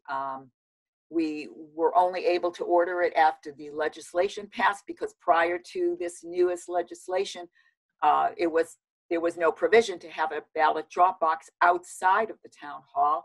People were required, if they were hand carrying the ballot, to actually bring it to our counter, where we would ask the person delivering the ballot to sign the outside envelope and explain their relationship to the voter, because the law is very strict about who can bring back or apply for a ballot on behalf of a voter. So that has gone by the wayside now. So the ballot drop box was ordered immediately once we got the purchase order approved, which was not questioned at all, and it will be in place. So, but that information is up on the website. The process for early voting is up on the website, the hours for early voting, the election day voting. So there is a wealth of information on the website. And I really encourage people to do that rather than, I'm not a social media person, so I don't go on Facebook. I have no idea what's out there except what people tell me about, which I cringe sometimes. Lucky you. Yes, and I like to keep it that way because I don't have enough hours in the day right now. And, but I don't want people to go by what he said or she said on Facebook. They should really contact our office, but first go to the website. You know, we keep a very current website of information always on our site. And I wish people would go to it more often. It seems people rely on Facebook and what their neighbors say rather than going to the source, so to speak. Okay, So, Madam Clerk, what are the days and hours for early voting? And then if you could go with the hours and location for the election day. okay. Hours, and location for election day. The legislation requires every municipality to hold early voting starting this Saturday for the 7 consecutive days through Friday. So that means Saturday, Sunday too. The weekend hours that each municipality will run are based on their population. So for North Reading, we're required to be open for 4 hours, and we will be open from 9 o'clock to 1 o'clock on both Saturday and Sunday this weekend for early voting. No other business will be conducted. The town hall front doors are the doors that people should come in. The early voting this year is going to take place in the gym to allow for social distancing. We used to hold it in the room next door to our office, but that is just too close for quarters. So we may not have more voting booths in the gym. We should have relatively close to the same number as in previous years, but they will be spaced out further. As far as the weekday from Monday through Friday, the municipalities are to hold early voting during their pre-COVID normal hours. So for us, it was Monday through Thursday from 8 till 4 and Fridays from 8 until 1. So those are the hours for early voting, and it will end at 1 o'clock. And then the next opportunity will be for people to go to the polls the following Monday at St. Teresa's Church Hall on Winter Street and near 28, 62 and 28. And those hours will be 7 a.m. until 8 p.m. And wearing a mask is Yes, we are asking people to really respect that. recommended. Yeah, we would like to say it's required, but of course there are people that may be medically unable to wear a mask, and we will have a separate voting booth for those persons, so that other masked persons do not need to worry about when you're talking about taking precautions, and people shouldn't be afraid to come out to vote. There is plexiglass shields that will separate the workers from the voting public, and masks are really stressed. We will be providing disposable golf pencils for marking the ballot, and encourage people to bring their own black or blue inked pen only those colors. Red cannot be read by the tabulators, but a hard pencil and black and blue ink can be. And when the ballots are tested, I'm marking them with all of those devices to make sure that they're read. So rest assured that all of those devices will be read by the tabulators.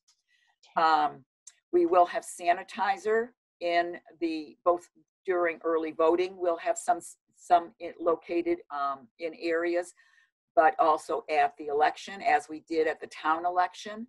And so, people should know that those precautions are being taken. And I think we operated a very safe election and a town meeting recently, 2 town meetings, as you said, but certainly the indoor venues.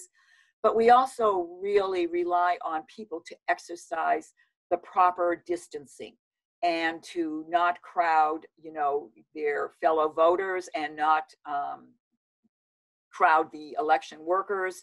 And just to be respectful of that. I think we're all used to that now, because every store you go in, certainly at the beginning, you weren't even allowed entrance, if there was a maximum in the store already, and now that's pretty relaxed. But I think we all try to be mindful of people and keep distance from them. And we expect people to also do that during voting, whether it's early voting in person or election day voting in person. Thank you, Madam Clerk. Any questions? I see none. Oh, wait, Mr. Gilberto, anything else? We are all set. Thank you. Good night. Thanks for hanging around. Thanks, Barbara. Yeah, you're welcome. All right, moving along. Next order of business is now 14 Concord Street, Chapter 61A, option to purchase. Mr. Gilberto, with Thank you. the special town meeting, thank you for all the effort in setting that up. Thank you to everyone that attended that.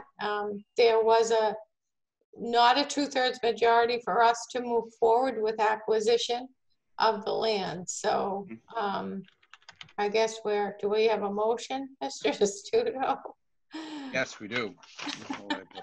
And Mr. Gilberto submitted a revised, I think you submitted a revised communication with regard to that into the share folder. So that would be the communication to be sent, that we don't intend to exercise the option to purchase given the vote at town meeting, special town meeting.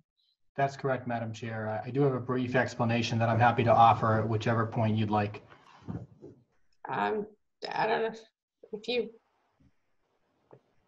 I don't know that we need to. I think it's pretty self-explanatory that the town wasn't interested in directing the acquisition. That was pretty clear from the special town meeting. So I don't think we need to just discuss it any further. So unless the board members want to deliberate it. Mr. Studo, do I have a motion?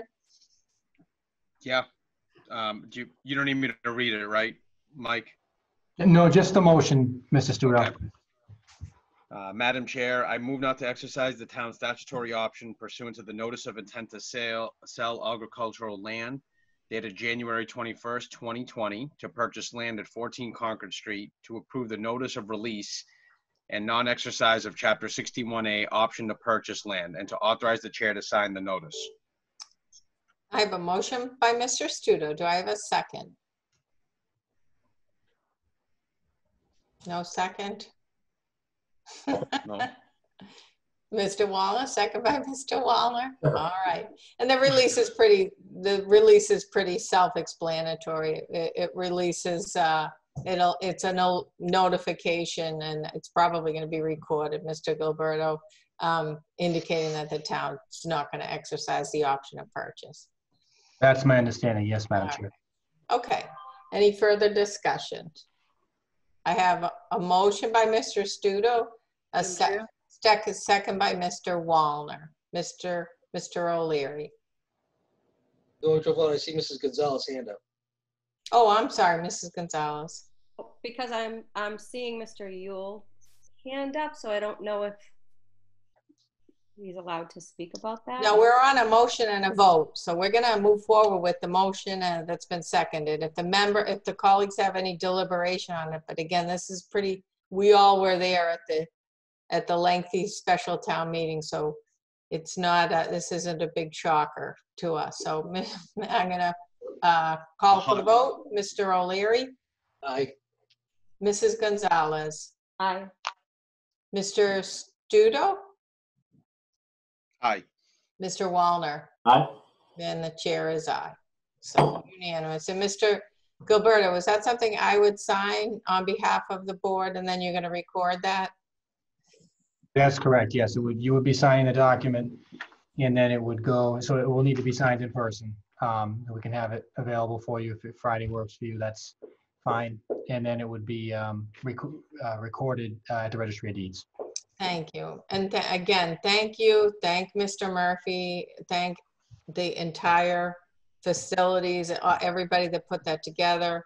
We had a ton of town employee volunteers that showed up to help getting people in and getting that whole entire group registered, voters registered and to their seats. That was a tremendous amount of effort, and we really appreciate just how organized that was for us. So thank you, and please let everyone know thank you too. I don't think I'm speaking out of turn, because we were all talking about this that day, that was just a great effort, putting that special town meeting together. So thank you. All right, our next order of business is discuss a butter request, October town meeting. I keep skipping over. October town meeting, review the town meeting articles, discuss the town meeting date, time, and location. Are we really here already, Mr. Gilberto? We are, Madam Chair. All right. And so we have a list of articles that we put in the packet. It's on page 38 of your meeting packet. I'm not going to go through the customary articles that are on that list unless folks would like me to. The articles that I think I would note are, for example, Article 9. We do not customarily have an article to amend the fiscal year 2021 capital budget. However, due to the fact that the board, and at the recommendation of the Capital Improvement Planning Committee, had proceeded with a very scaled back version of the capital plan, we felt that I feel it should be on there in case we make a determination that any further capital items are going to come forward. There are not any specific ones that the committee's identified as of yet, but this would certainly provide the opportunity to do so. The other article I would note is we do have the recurring special counsel legal expenses article on there. We have an article to appropriate money for the Martins Pond water treatment. Again, I do not have a funding source identified for that, but that reflects our previous discussion, the last meeting. Funding town building repairs. We've in the past have approved $50,000 for work on town buildings. So I have that article on the list, but have not yet identified a funding source. The establishing of a fund or an account for historical buildings was an item that was on the June town meeting warrant as a follow-up to conversation that we had with some folks from the Historical Society. And so we have it back on there again as an article for which we expect to have language for the board to consider in 2 weeks. Article 14 was on the June town meeting warrant, but was taken off in the interest of expediting the meeting. And it relates to employees who are serving in the military. Article 15 was also on the June town meeting warrant, funding Route 28 or Main Street study and redesign. Article 16, authorizing the sale of a portion of 3 Carpenter Drive. We have received a letter from a resident who is interested in purchasing this land. It is the town-owned land that we are currently going through a review of for potential development for affordable housing, potentially for seniors. So I wanted to make the board aware of that. We may wish to combine it with Article 17, which has been submitted by the Planning Commission and would allow for the board to obtain the authority to convey the so-called Carpenter Drive property that we've been discussing for potential development for affordable housing. And to give the board an update with regard to the status, we have been working with a consultant, and unfortunately the project has been a bit delayed due to the pandemic.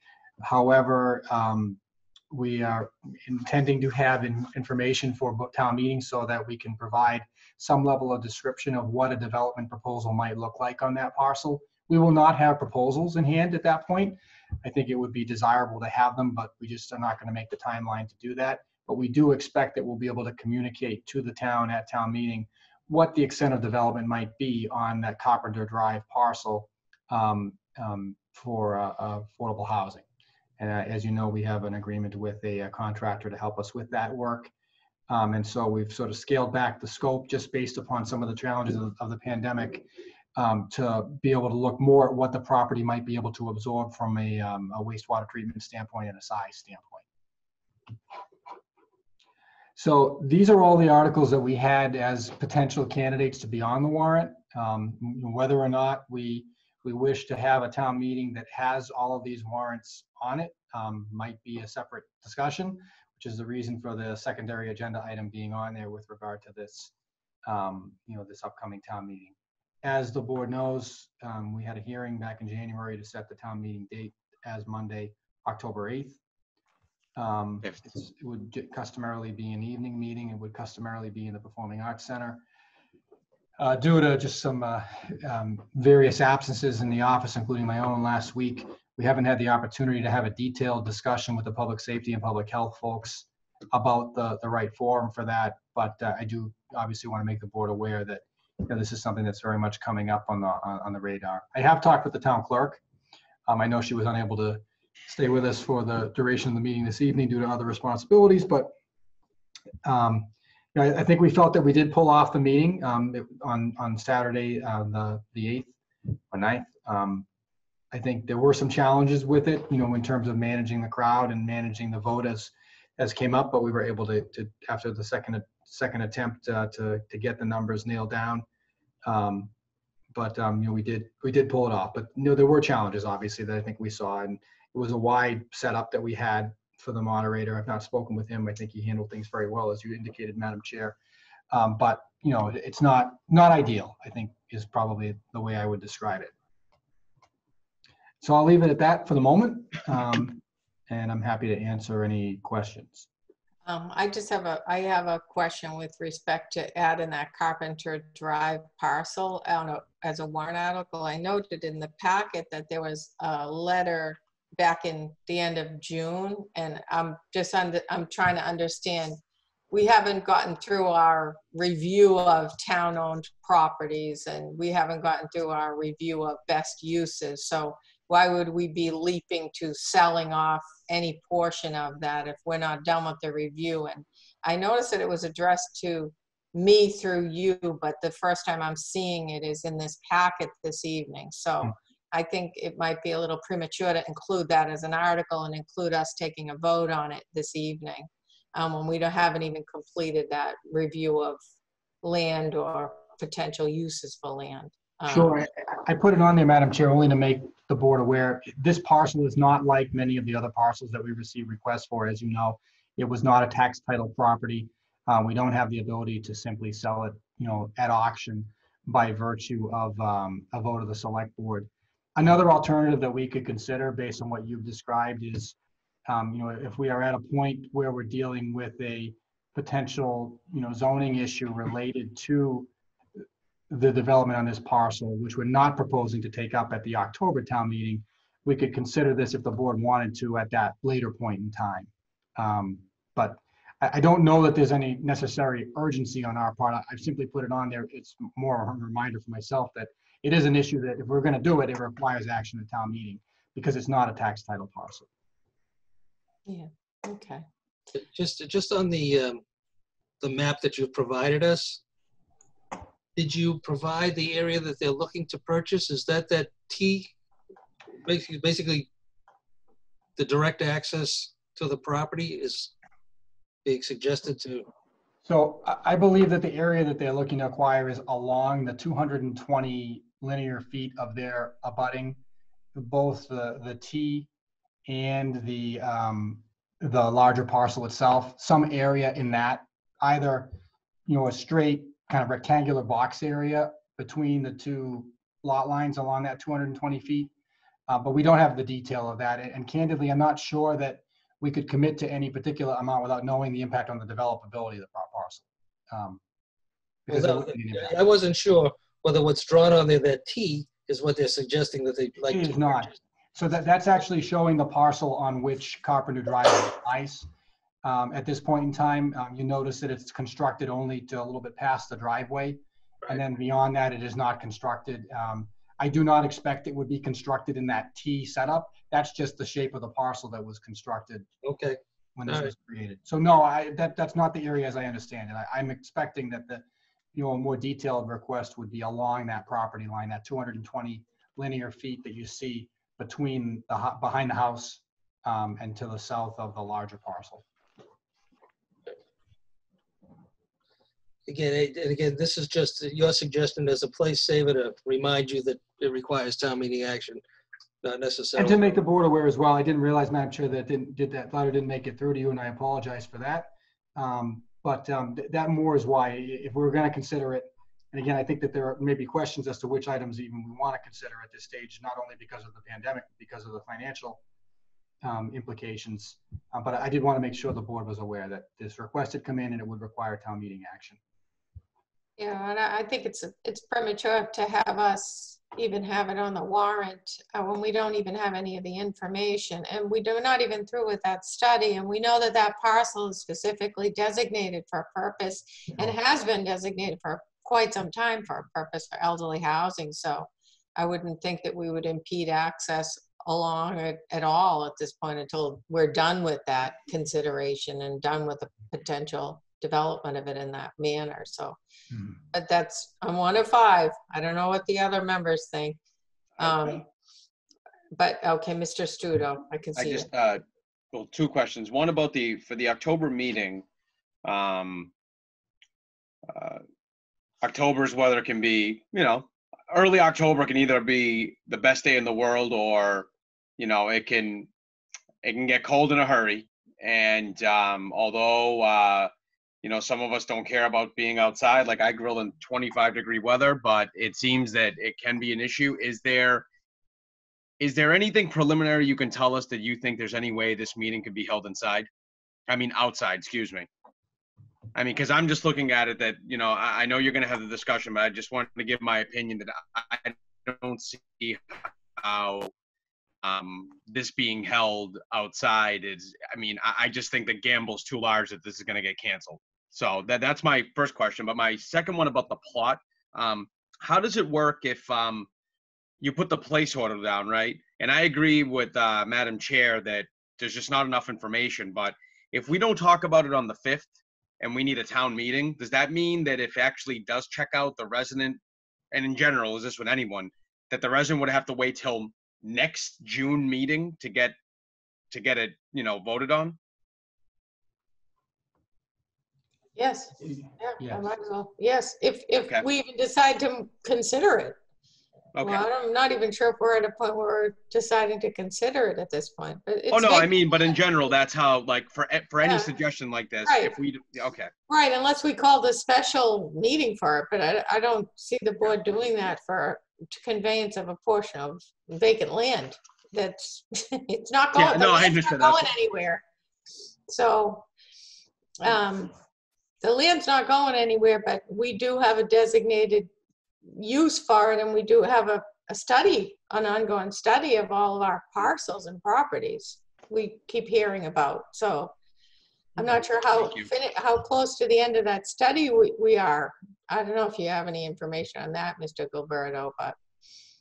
Madam Chair, our hope is that in advance of the town meeting, we'll have information about the development level that the parcel could absorb based on its size, and be able to provide that to town meeting so the town meeting would know what it was approving. I think our intention is to try to get as much of a head start on the process as we could.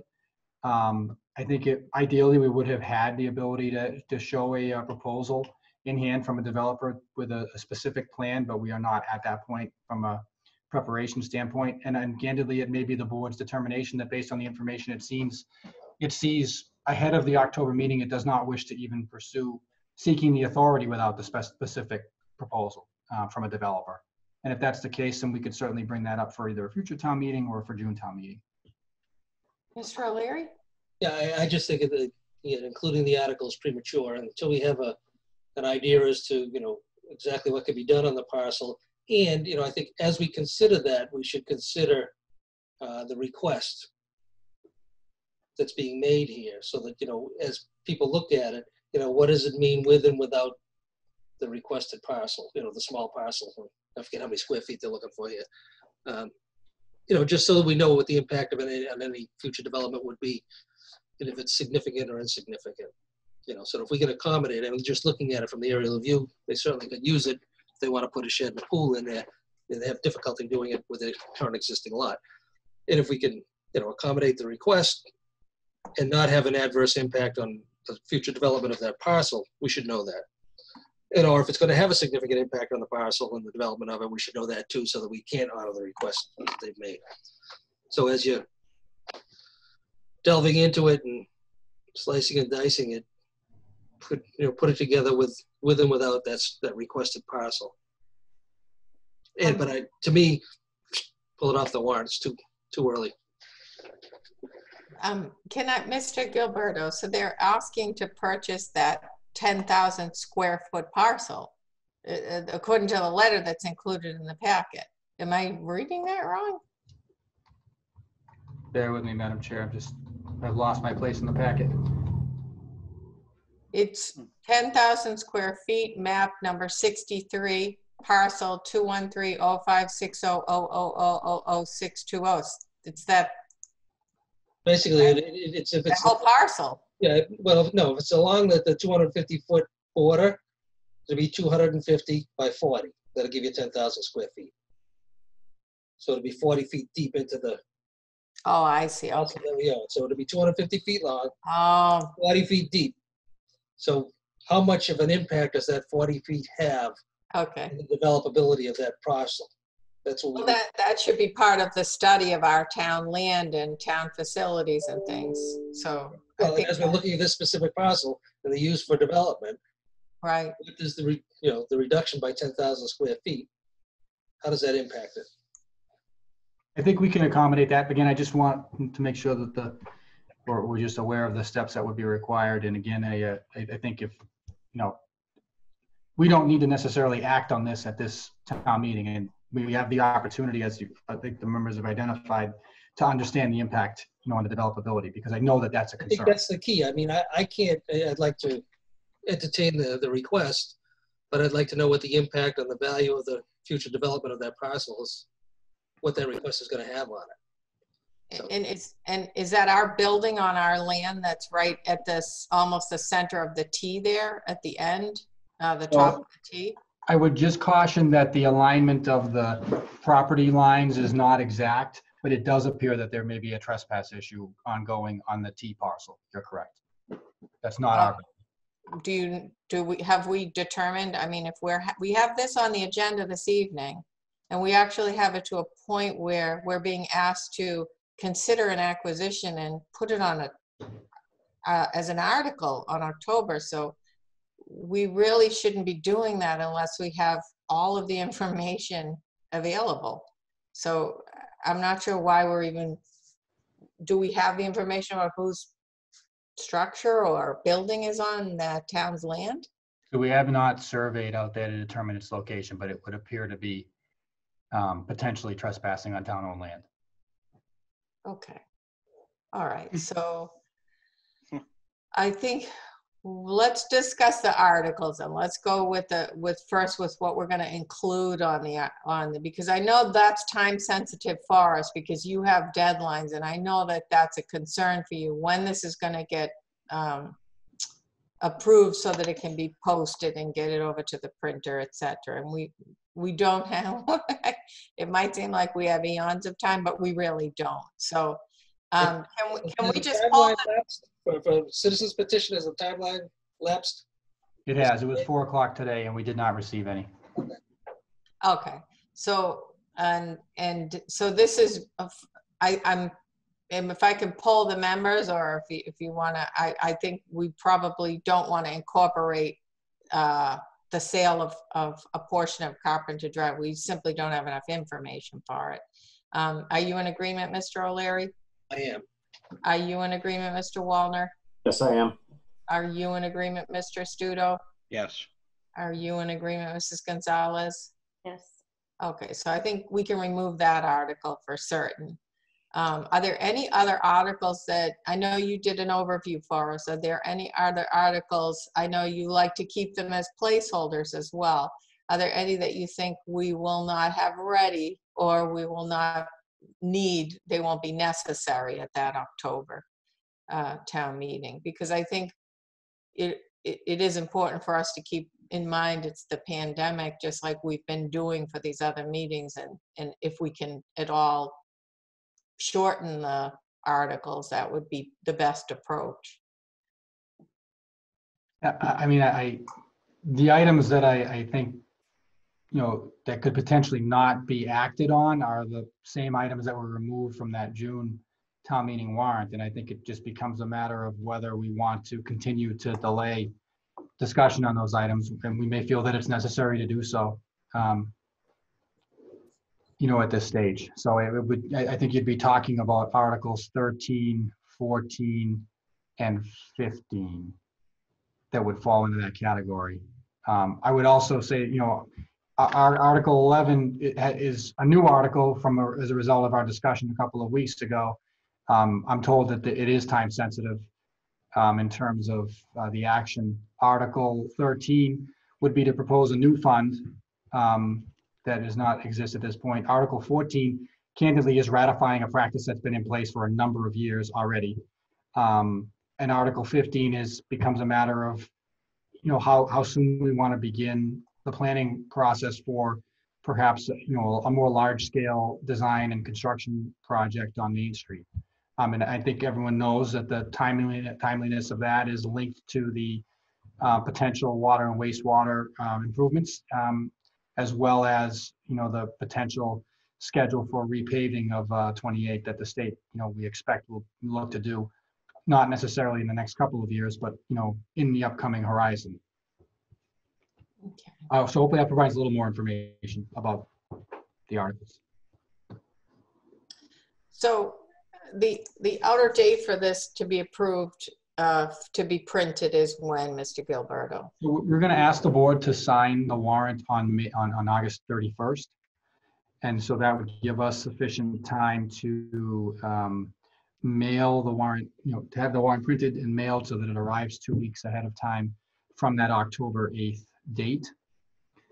That's actually more than enough time. It just reflects that the fact that there's a Labor Day holiday, and the board was looking, I think, to meet before and after that week. So the Monday following the Labor Day holiday would be, it would be too late for us to sign it, which is why we were suggesting August 31st. If the board desired to meet on another date, it could probably do so as late as the Thursday after Labor Day, Thursday of the Labor Day. I may have missed it too, but you have articles on there that we haven't really discussed in great detail, specifically the redesign, the fund for the redesign. Sure. We did discuss in great detail the Martins Pond water treatment matter, and it was expressed that that was time sensitive. So some of the other things that are on here, I did not notice anything in the packet, and for the first time they're put on here as a prospective warrant article. So Sure. I think we would also need to be filled in on a lot more details and to just, you know, process that and ask questions of that if we had questions of that, of whomever we needed to ask questions of. And I don't know that we're going to have that enough time between now and August 31st to do that. So we've customarily provided the board a list of the articles on the date that they are due, which is today, and then put them into the form of a warrant that is reviewed with those who have submitted articles at the succeeding meeting, which would be August 31st. So I expect that the town planner would attend to discuss Article 15 in further detail, for example, that the Human Resources Director would be in attendance to discuss Article 14 in further detail as well. And as I mentioned, if we're at that date and the board felt they wanted some more information, we do have the ability to defer signing the warrant up until the Thursday after Labor Day. So that does give us another week and a half or so if we needed more information. But the timeline for the October town meeting often is very tight, and that's been something that we've dealt with. It all comes down to the religious holidays and the civic holiday on Columbus Day and trying to manage the available dates. It often is a tight timeline, and we're seeing that here. I guess if something made its way to you, to your attention to put on a town warrant, some information should have made its way to the board with regard to that before we're seeing it for the first time now, when we're being asked to consider what should and shouldn't be on the town warrant. So specifically, if the funded and redesign of Route 28 made its way to you, was there any information corollary to that we could have seen or reviewed as well? So I believe we reviewed the article as part of our review of the June town meeting. I don't want to speak off the cuff and misstate the facts at this point. Yeah. So I'd be happy to provide the information for the next meeting. I think it's really important if we're looking at the same draft or are we looking at a revised draft, I think it's important for us to know what we're talking about. Okay. To any other comment, input, questions with respect to the warrant articles? Mr. O'Leary. Yeah, I have no problem with what's been proposed here other than the one we're having removed here. To the other ones, the Route 28 one might take a little bit of time, but the other ones, establishing the fund for historic buildings, I think that the timeliness of that is somewhat important because again, we have a group of volunteers who are actually proposing this, who have been supporting this for decades, and again, they're aging out and they're concerned about the volunteer staffing to help sustain this and fundraising to maintain these historic buildings. So again, I don't think that's going to be a long discussion. It seems to make sense, and I don't know what the dollar amount's going to be, but it's something that needs to be done, needs to be established, and again, I don't see this being controversial at all. And the rest of it, just the Route 28 Main Street study and redesign, that's the one that's going to be the most time consuming. The rest of them should be fairly routine, I would think. So I'm okay with it. And again, even with the Route 28 Main Street, again, as far as a timing standpoint, Mr. Gilberto, to me, I think we need to move forward and give some direction and get some direction, and then give some direction as to what we're doing. And I don't know if the planning commission weighed in or not on it, but that certainly would weigh heavily with our opinion, I would think. I believe that the initial article was submitted by the planning commission for the June town meeting. It was. And is there a dollar amount attendant to that and the funding for the historical buildings?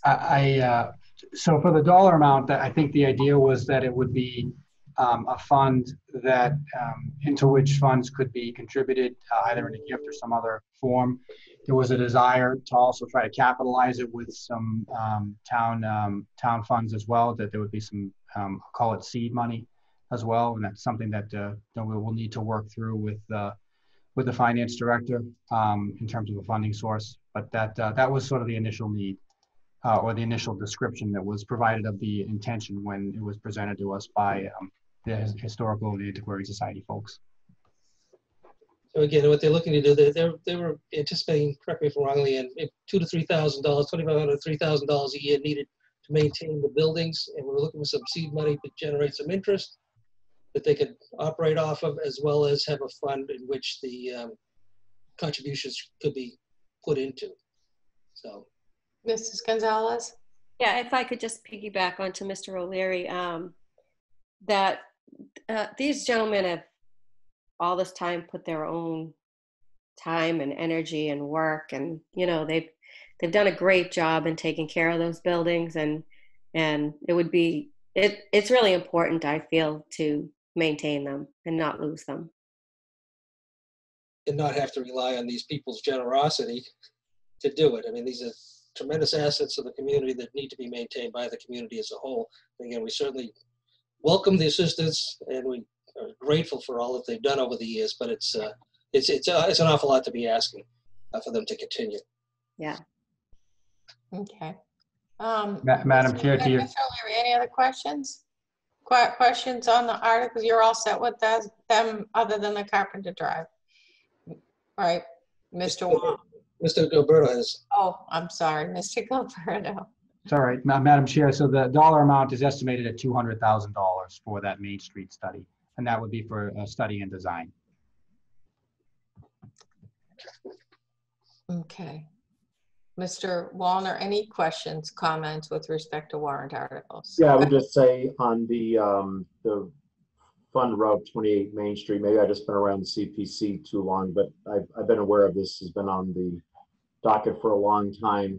It would be good to get it done because it would tie out to the facilities master planning study that's coming back with the information, and would also tie out to the CPC efforts to look at economic development at the current Ocean Lot Route 2862 intersection. The 28 redesigning 28 it's a significant part of that whole thing. So the goal is to have all those studies available to the board around the same time, so when we look at it, we can do a collective look and not try to do serial decisions, but do a master decision.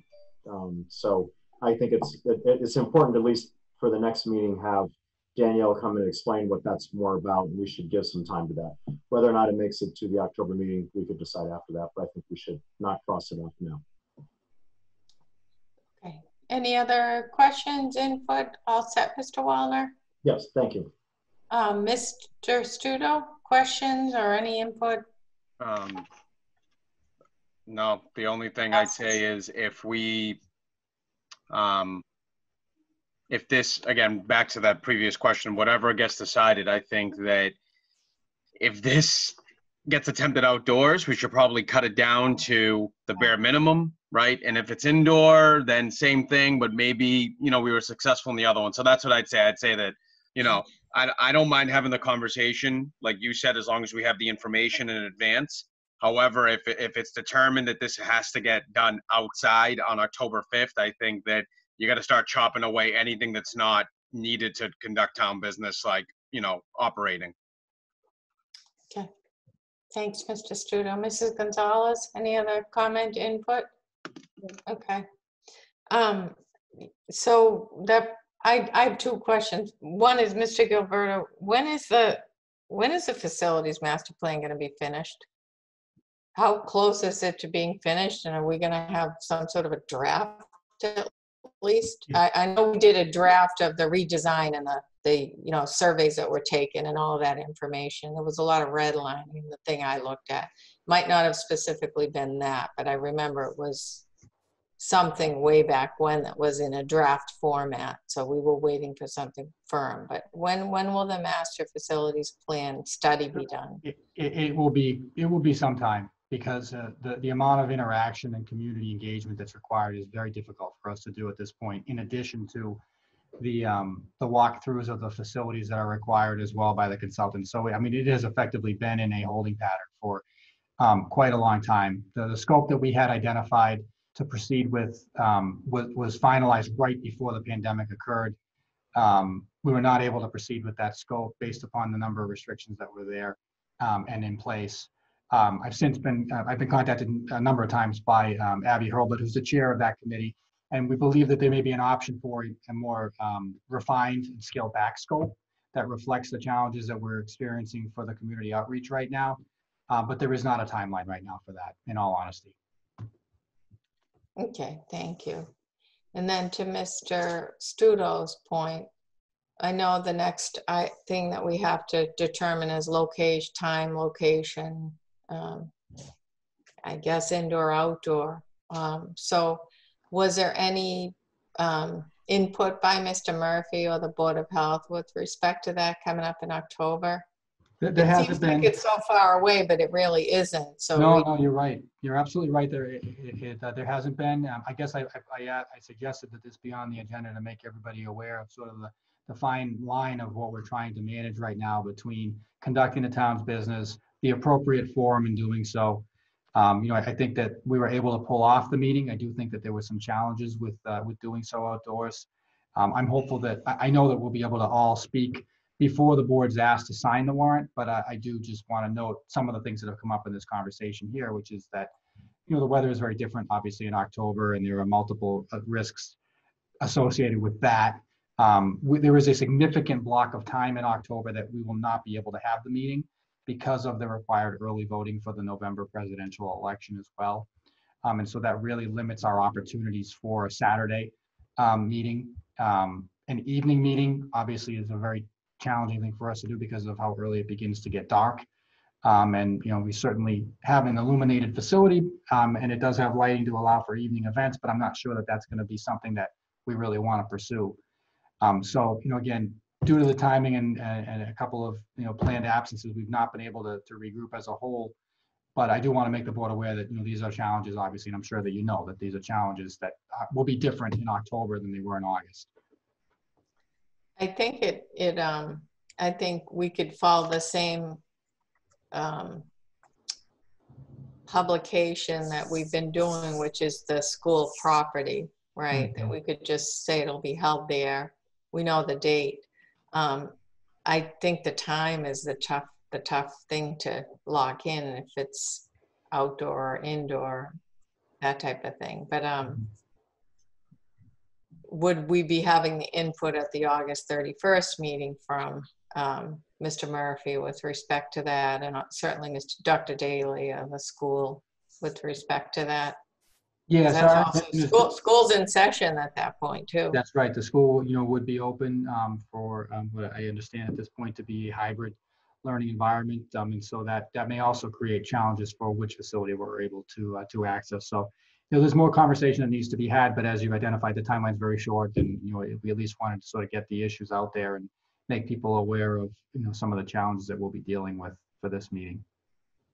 Okay, so there really hasn't been to answer Mr. Studo. I don't think there's been a firm decision. No. So I mean, it seemed like too with the special town meeting on the Saturday morning. Of course, it's in the summer. It was quite a bit of people in attendance at that. Quite a bit more than that were in the indoor meeting. Sure. So it was good to see that level of participation on the 3 articles, two articles really. Mr. Studo, did you have another question for Mr. Gilberto? Just could we, if for whatever reason indoors can't be an option for, I don't know, this little thing going around, I heard it's a stomach bug. Can we have it again on a Saturday morning if it just looks, I don't know, if we're going to roll the dice on the outside, I think, if that is the case, can we do that again where it's, the Saturday before, which would be, I don't know, the October 3rd versus at night on October 5th, or was that like a one-time thing for July, August, whatever that was, a couple weeks ago? So we have the latitude to change the time, date, or location either by an act of the moderator in consultation with the select board or the Board of Health, or on the floor of a convened meeting by a vote taken as well. I think everyone's preference would be the former because you're able to plan for it and address it. In terms of the Saturday before, I have spoken with the town clerk with regard to our options, and that would appear to be the ideal date. I do need to follow up with town council as to whether or not we can move the date to an earlier date than what was originally identified in the January hearing that the select board had. And unfortunately, just time has not permitted that to occur at this point. But that is something she identified. The following Saturday happens to be a holiday weekend. I don't know that that would be a desirable date for the board, but that is something that's on the calendar. Beyond that, you would be looking at the challenges of the election, early voting, and the staffing requirements for the town clerk's office to manage that. So we have a short window of Saturdays. You also have the opportunity of moving it to after the election as well. There are communities that have a November meeting rather than one in October.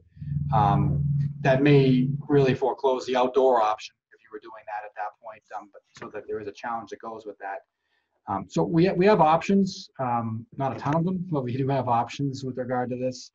And those are things that we'll be looking at, and our intention will be to offer the board recommendations for the best course of action possible. We'll talk with the Board of Health as well and expect that, we would get input from them. We have the benefit of some data, we hope, from communities that have had these indoor town meetings. And so there may be a greater comfort level with that from their perspective as well. But ultimately it'll be something that we'll have to decide, by vote of the board, and then it'll be in the moderator's hands.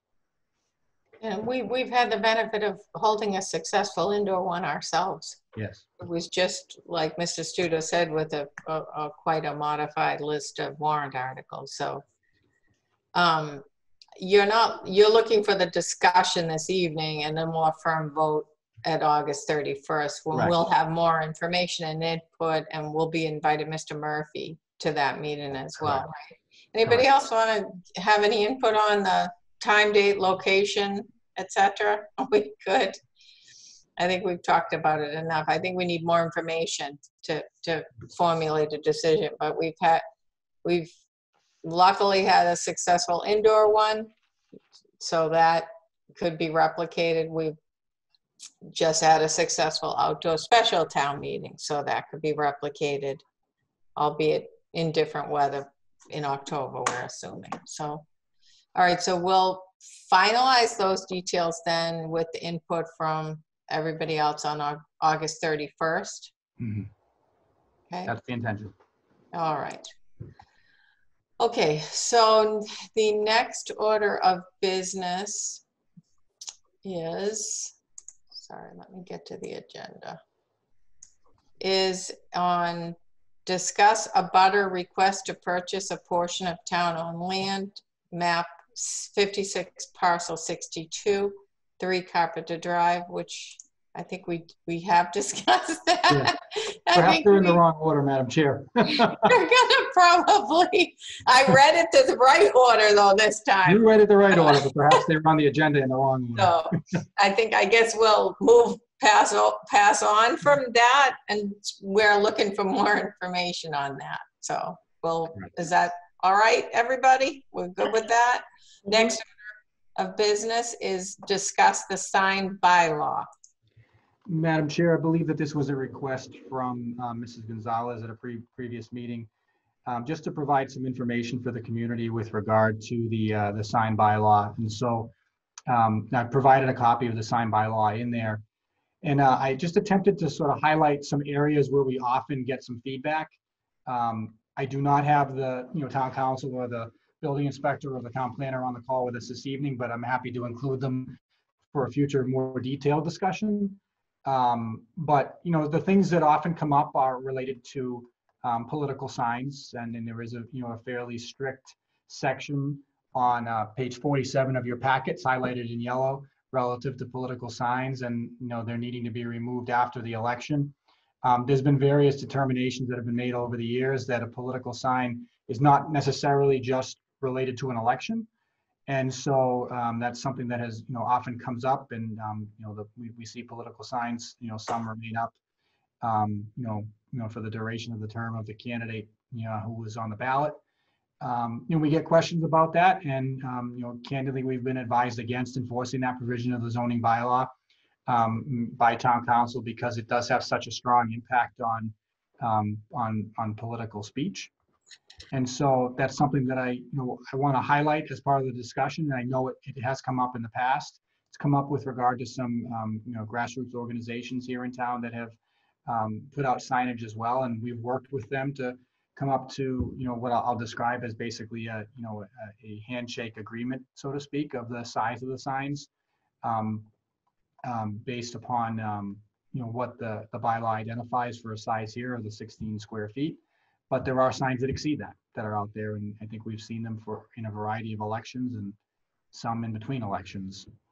So I know that that's one that comes up, and I know that it's something that has been a source of difficult discussion for the Planning Commission with regard to changes to the sign bylaw over the years.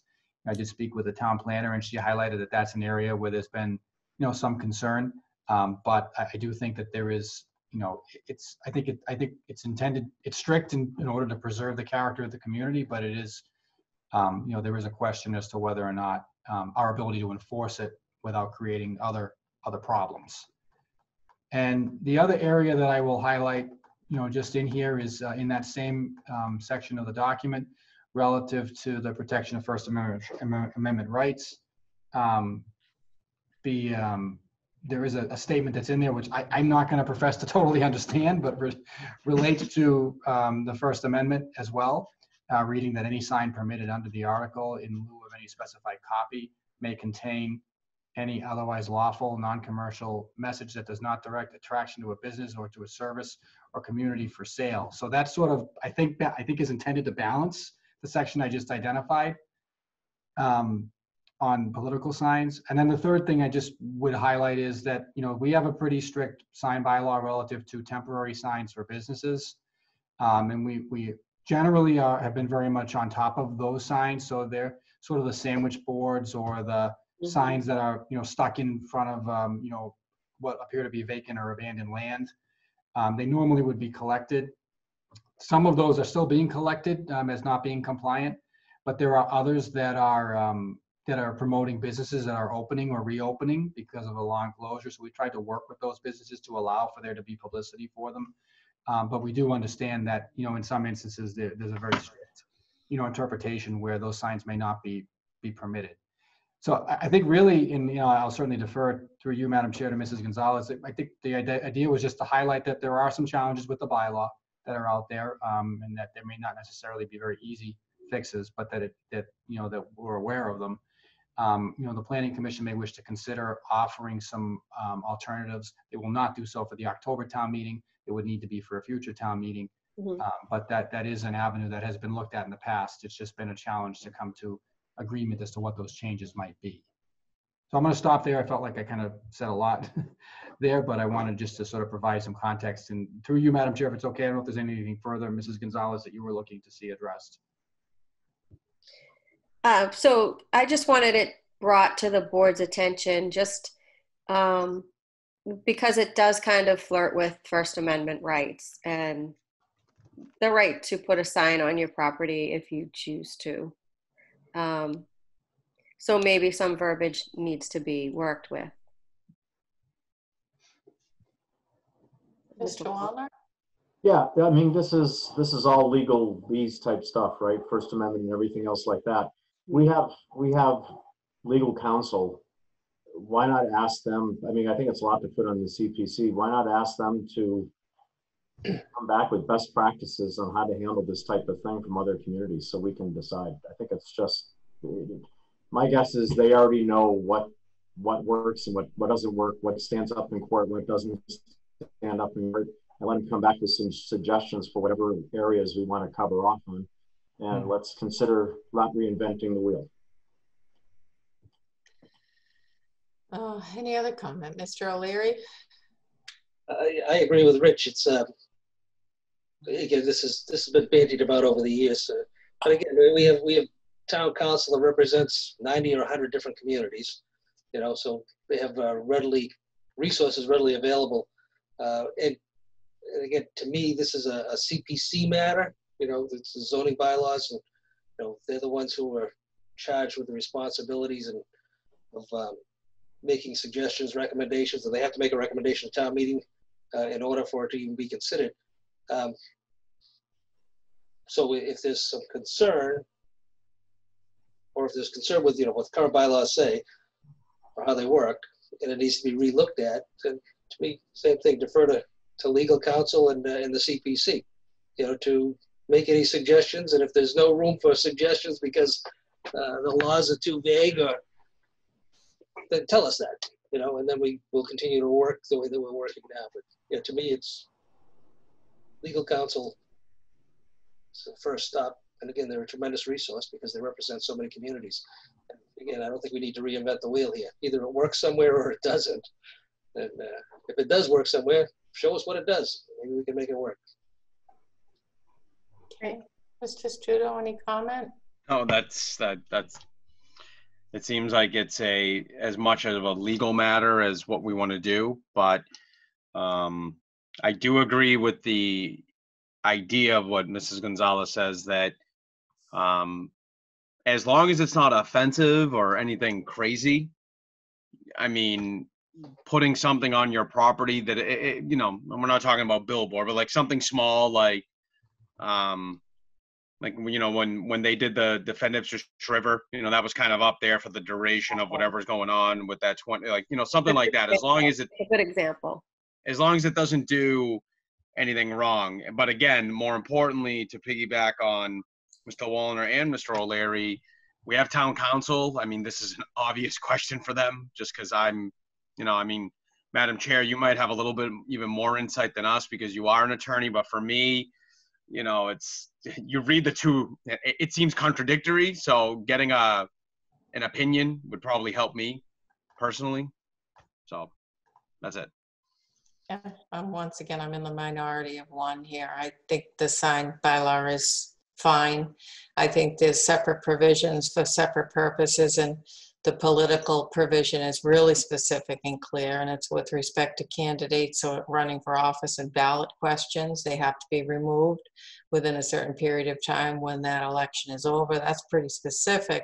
And then the other signs that you're talking about are covered under the provision on First Amendment free speech. I think these types of sign bylaws have been challenged and have been upheld if they're neutral, you know, as to content, which our sign bylaw is neutral as to content, then I think it'll be upheld as reasonable, as a reasonable zoning provision for a number of different purposes for our town. So, but I'm one of 5, so the other 4 want this to be looked at by town council, and hopefully town council was instrumental in preparing it, and that this just wasn't created. It looks like it was a well-written bylaw. So if the collective thought of the board is to have the council look it over, then that's, so be it, Mr. Gilberto.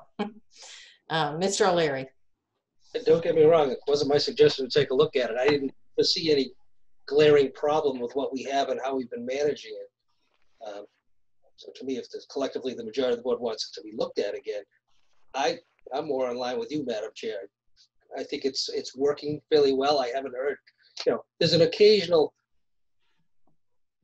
plywood signs, you know, put up, whether it be for candidates or an issue which are, you know, outside the guidelines of the bylaw, which the building inspector over the years has said, hey, listen, you gotta, you know, tone it down as far as your size, you know, not the content.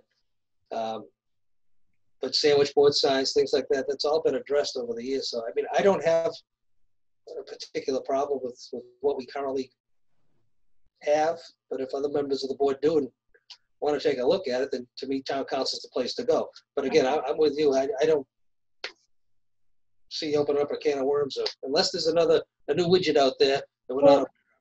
There was some wording in there that was a little crazy like that. Wasn't that widgety widge or something? It was weird. But what sparked this for me was a conversation that just came up between myself and Mr. Gilberto.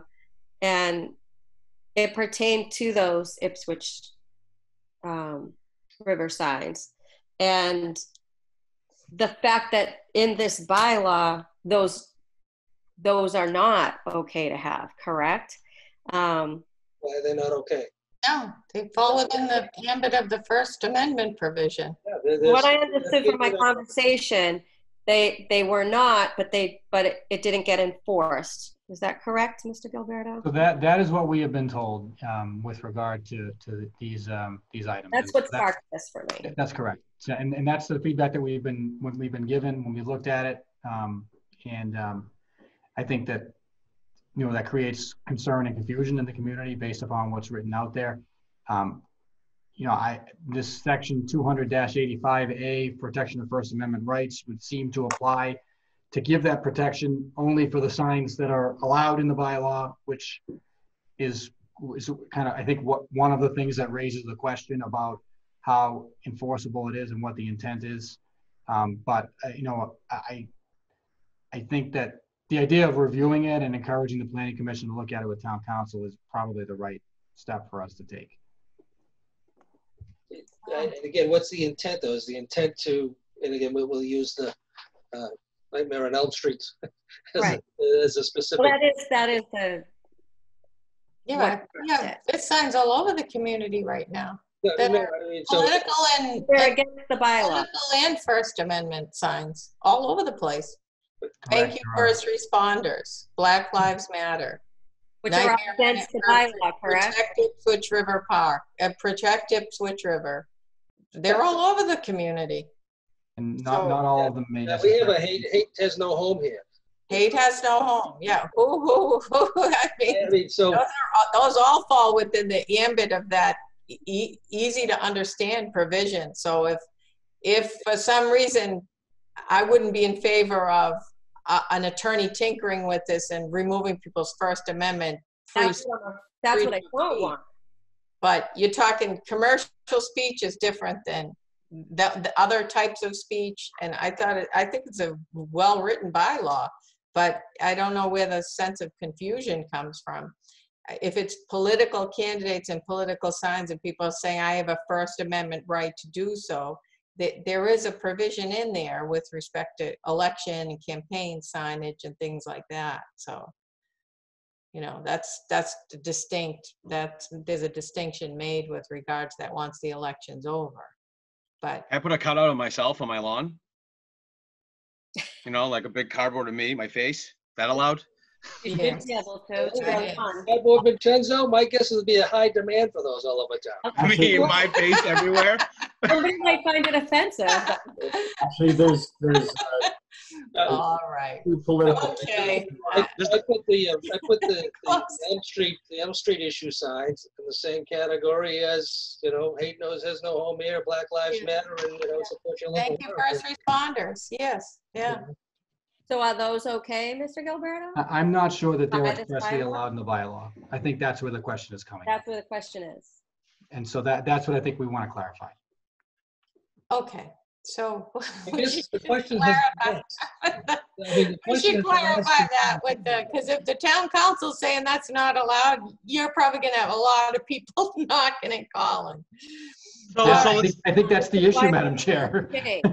That's why. but it seems like we're all saying the same thing in a different way. So if that becomes the issue, then the question becomes, and it seems like every group in town of every persuasion agrees that they want to be able to represent what they believe in.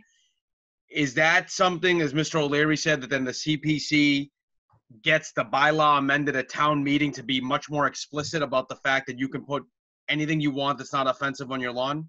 Is that how it would work? Well, good luck trying to define offensive. Right. Absolutely. Oh, True. Good luck. It's Now, that's not above my written pay to grade. say, make sure it's not offensive, because as you could see from all the evening's dialogue, one man's all right. Then you know what? happy initiative is another man's offense. I'm just So- going to stick to my face on the Mr. lawn. And that's it. Okay. Wall, Here's my dilemma. Here's my dilemma. it depends on what your definition of offensive is, Mr. Wallner. I don't think we should go down this path. I know. I think we've had enough dialogue about this. I think we have. Uh, I mean, I think Just let me say one more thing. So right now, as we're reading it, as we're interpreting it, those signs are not okay as far as this bylaw. that's not how I read it at all. And I haven't gotten a formal read it opinion at from all. anybody on that. And again, my personal opinion, not being an attorney. Yeah. It seems to fit to me, but Again, I'm just saying. we haven't, I don't know if we specifically asked town council for an opinion, and I'm not so sure I'm interested. I mean, I just don't, right now, it's not getting enforced because of who's in charge of making that decision. What if That's the someone building else comes in and That's the decides building. they are going to enforce it? The First Amendment I want provision to would be make sure that can't happen. I'm not sure who's saying that First Amendment provision would be applicable. But again, I'm not the town's council, but I'm certainly a lawyer. Questionable. If my client was told to take a sign down, the first thing I would do is say, you have a bylaw with the First Amendment provision, and this is a First Amendment right for my client to be able to keep that sign up. But Mr. Gilberto saying that only applies to the political signs that are in the other provision, correct? Again, it's not clear that many of the it's not signs that are clear. up in the community are authorized under the sign bylaw. And I think that's where the question has come up. There is a political activity sign that's out there that's very strict and ties back to elections. Yes. There are other signs that are political in nature that are in town that are not tied to an election necessarily and are not removed 7 days after the election occurs. And so that's where the issues have come up. I would agree with you that signs that are up, people are trying to make political, that they're a Republican sign or a Democrat sign. I would disagree that the signs that are up are political signs.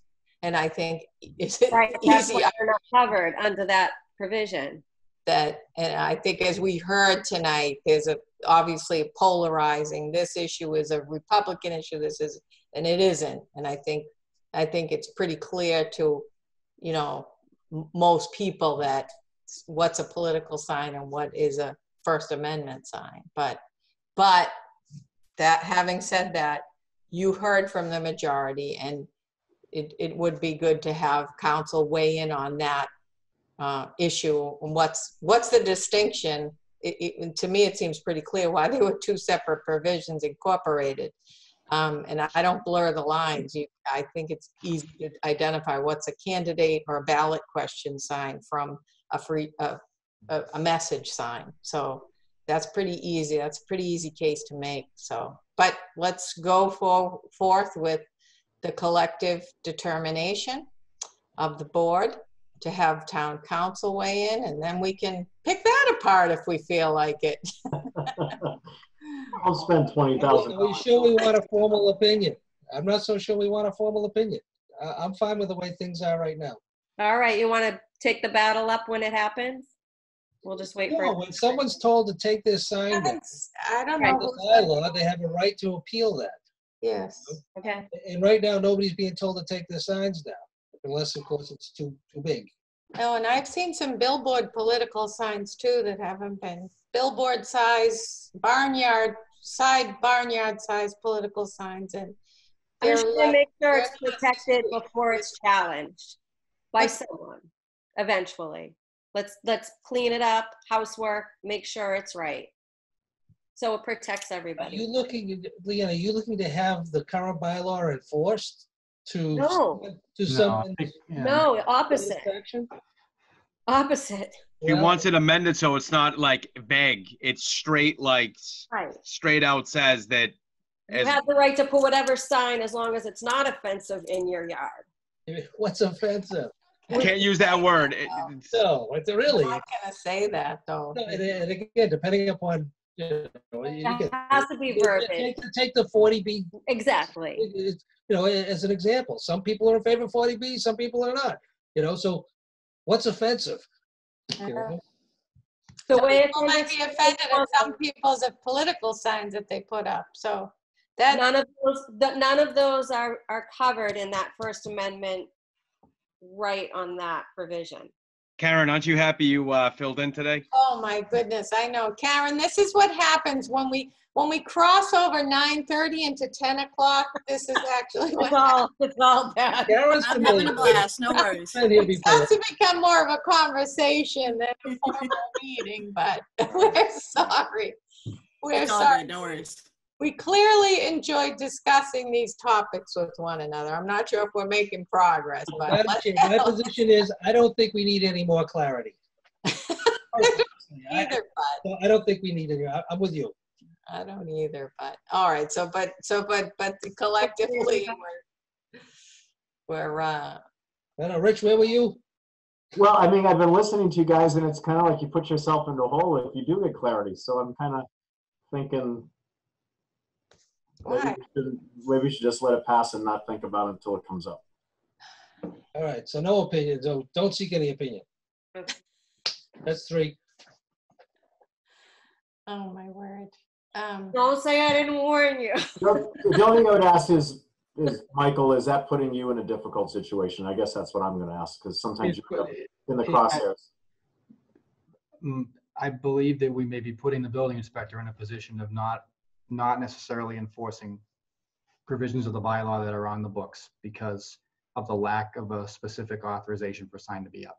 And I'm not talking about signs for candidates for office. I'm talking about signs for initiatives that many people have been supportive of here in town that are out there that do not necessarily qualify to be left up. And I think when we looked at the signs, many of us, I think unanimously would say, yeah, that person should have a right to have that sign up. Right. And I don't believe that this is the first iteration where this has been discussed, because in my discussions with the planner, she indicated that it's come up in the past and that there's been, concern about balancing the character of the community and not having it overrun with signs with people's First Amendment rights and how we strike that balance. Yeah. And so the thinking would be, rather than get a legal opinion, so to speak, it would be asking the Planning Commission to look at the bylaw to make sure that anything that needs to be updated is updated. The only thing I would say about that is I think that's asking a lot for them to do that. I think that's really hard for them to answer that question. And so I think that's, I don't know how, I mean. They'll have the resource of counsel. Okay, so if they, that's probably my suggestion to them, is they should find out the answer. It's in their purview. Yeah, okay, that's a good point.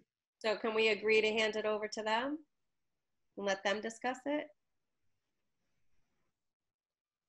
That's their prerogative. That's their jurisdiction. Can I ask a question about that? Because I was going to be on that meeting tomorrow. So I'm like the liaison because I have some time to get on that one. Do I just sit there and listen, or is this something that I bring up because we talked about it here? I just don't know how it works. Like, am I just supposed to take what they said and bring it back to us, or am I supposed to take what we also talk about and bring it back to them? This is just a general question. I think as the liaison, you're not a member of their commission. You're not participating in the meeting, but they may actually have questions or information for you to bring to the board, or they may be asking you about, is there anything? So that could potentially come up, but it's not something they would be voting on if it's not something on their agenda, and it's not something they're going to take up at a review if they don't put it on an agenda in advance. So, but I think it depends on how they, if you're in attendance at their meeting, you're not a voting member, and you're not going to be addressing their business unless they specifically invite you to answer a question or offer some input, You're a conduit between the board. In other words, if they need some assistance, they need some support, or they want us to opine on something, you bring it back to us, say the CPC's asked us to do this, or if they're looking for more resources and things like that, they could use you as a conduit, with the board or with the administration to assist them. And then, or if we take a position, if we were to take a position on this, the administrator would certainly inform the planner, who would put it on the chair's table over there to put on the agenda, and then you would bring back that, there's a conundrum here. Thank you. So. All right. So Mike, Mr. Gilberto, so it's getting back to you. So you also have the option when these issues arise anyway to be able to consult with as you deem fit. And so I want my colleagues to understand that when Mr. Gilberto's faced with a scenario, he doesn't have to get our permission and consult with, that's why they're on a retainer, so he can consult with them as these issues arise. So it's not necessarily that it's going to cost us thousands and thousands of dollars on an inquiry or a review. So if Mr. Gilberto sees that as an issue that he could actually ask the town council to weigh in on without having us tell him to. Correct, So- Madam Chair. They're not on a retainer, where they do bill. I mean, yeah. But yes, we do have an open discussion with them where, you know, when an issue comes up, we consult with town council when there's a question that requires their input. And there have been, you know, I don't want to say numerous, but a few in the 6 years that I've been in my position where we've had to go to them and say, look, here's where it is. And, you know, I've been on the wrong side of the discussion 3 times and on the right side of the discussion 3 times, I think. So this is going to be a tiebreaker for you? Yeah. So I tend to take a strict interpretation to protect the town's interest by virtue of the bylaws that have been approved. But obviously we want to be cognizant of people's rights, and you know, there is a history with these bylaws of enforcement that we need to take into context as well. But I think from the feedback of the board, you know, some initial discussion with the Community Planning Commission that they may wish to look at this would be the best step. And I think some members of the commission, this will be important for you, Mr. Studo, they'll know right away what the challenges were historically, and you know, where the lightning rod issues are. And that may get us at least, you know, to understand what direction we need to go in. And they may concur that there's really no further action required, and that'll be the end of it. Okay. All right, thank you. Okay, all set, and we can move on to the next order of business. Number 12, vote to sell town-owned land, map, which was supposed to be taken up at 8:30. Map 78, parcel 17-23 Riverside Drive. Mr. Gilberto. Madam Chair, thank you. So there is a hearing notice that's there. I guess it's a legal notice more than anything. I don't know whether you'd like to have it read into the record or not. I'm trying to find. It's on page 54 of the packet. Okay. It's relatively brief, actually. But if you'd like it read, I'm happy to read it, or if someone else wants to read it, that's fine as well. Give me 1 second and Sure. get to that page. 54, right? Correct, 54. Okay. Oh, it's a little tiny little legal notice. It's 8/6/2020, town-owned land. Looks like the date of publication, right? Mr. Gilberto, legal notice, the select board shall be considering for sale the following parcel of town-owned land on Monday, August 17, 2020 at 8:30 p.m. via remote participation. Any parties interested in the potential sale and subsequent private ownership of this parcel should plan on participating. Map 78, parcel 17-17B, square footage is 3,740 square feet. Location is 23 Riverside Drive. And we are provided the Zoom internet access via Zoom and the phone access, one mobile, and the dial-in meeting information. So there's also in the packet a letter from Stephen and Julie Carrero of 25 Riverside Drive, North Reading, which was sent way back in March to express their interest in acquiring the town-owned land on 23 Riverside Drive. There's also an opinion that was a decision that was rendered for an approval not required plan by the Community Planning Commission, April 30th, 2020, wherein the Community Planning Commission voted 4-0 to endorse an approval not required plan for 23 and 25 Riverside Drive. And that is on page 57.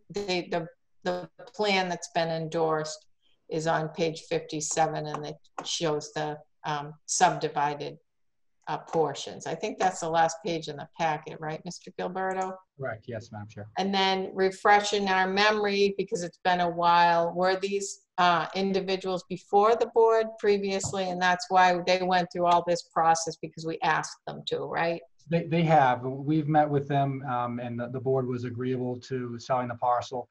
This is an instance where there was a single parcel of town-owned land between 2 single-family residential parcels.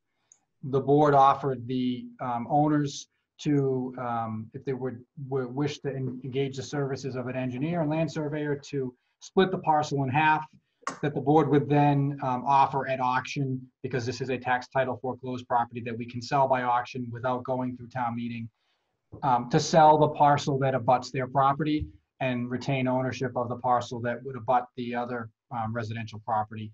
It really is intended to provide a buffer. We may at some point get a request from the other property owner to potentially consider selling 17A, which is the other portion here. But the owners, Mr. and Mrs. Carrero, have engaged the services of the designer, the surveyor. They went to the planning commission. This board, at a meeting earlier this year, authorized the chair to sign off on an application for the parcel to be considered for an A&R. And we have the A&R plan here in my office to be recorded at the Registry of Deeds.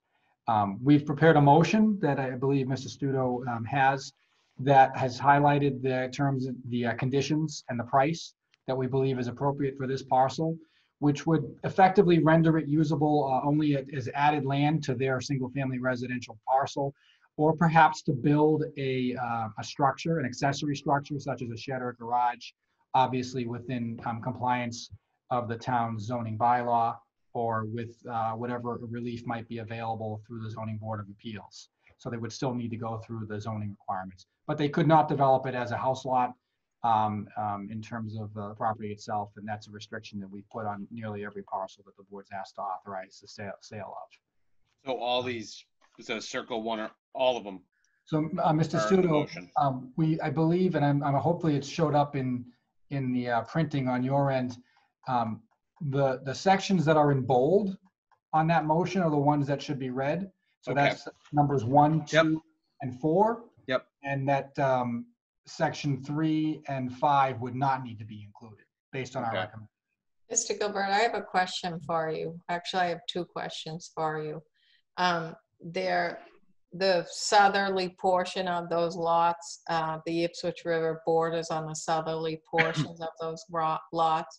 So the motion would contain a provision that would require them, if they're wherever they're, depending on where they're locating a structure, if they even do that, to obtain Conservation Commission approval, if it's at or near or within the vicinity of the Ipswich River. So we've not customarily included a description of the requirements that exist under either our zoning or wetlands bylaw. If the board wished to add that motion, that language to the motion, we could do so to make sure that they are well aware of their requirements. But this motion does not waive any of those requirements that are in place. But if you felt it would be more suitable to specifically stipulate that, I think we could do that. Yeah, I think that's important. And then my next question for you is, we've heard about this with respect to the Elm Street proposed 40B, where it's the GLAM calculation is based on town-owned land, and that, let's say, for example, there's further development after that time frame.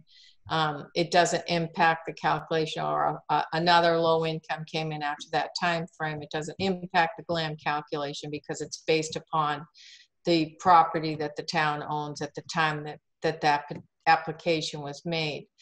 Does the reverse hold true as well, where we're divesting ourselves of a portion of land that was presumably included in that GLAM calculation? Is this going to reduce the amount of the city's land in the GLAM calculation, or do they just still consider what it was at the time? So my understanding is that what is considered is the calculation at the time that the parcel was, at the time, excuse me, that the application was submitted, which would have been in July of 2019. However, if a subsequent application were to come through, that reduction would be accounted for in the calculation. Okay, so we'll just reduce it by that 3,000 or so square feet. That's correct, yes. Okay, all right. So then it would reduce that, but not for the current application that's in. That is my understanding with regard to the discussions I've had with town council, but I will be candid, I've not asked that specific question with regard to this specific sale. And so if the board wishes to have a firmer answer on that, I would like the opportunity to ask that question.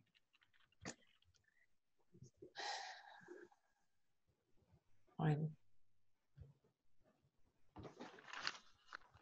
I don't know, what's the, what's the board's?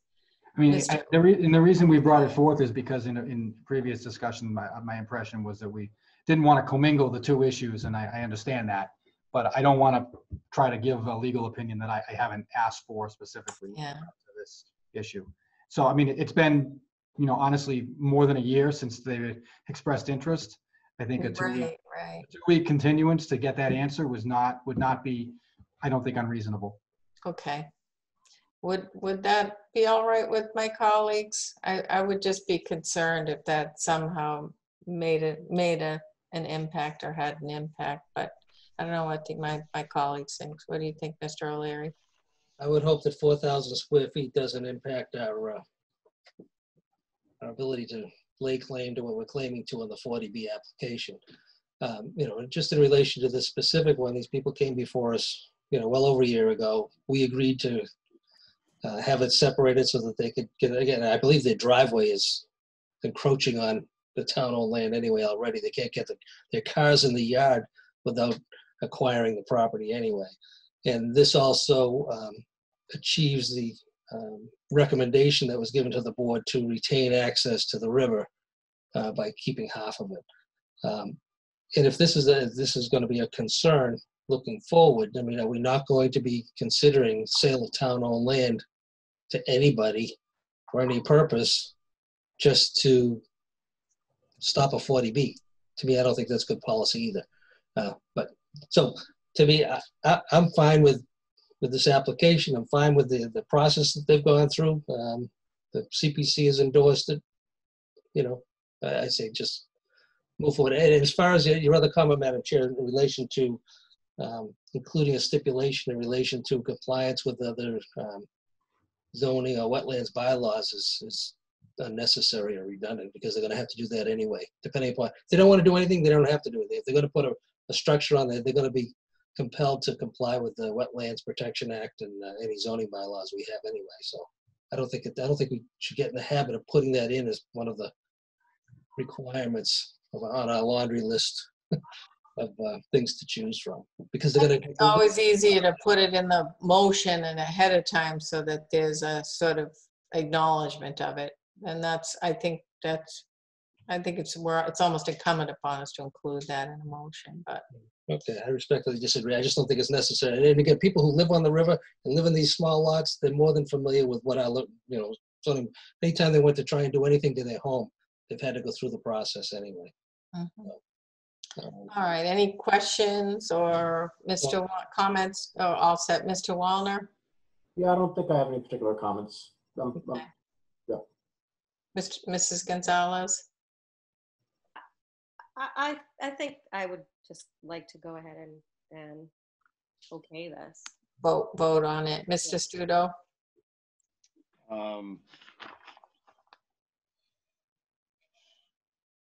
I mean, it doesn't seem like the 3,500 square feet should make a difference, although I would hate if it did.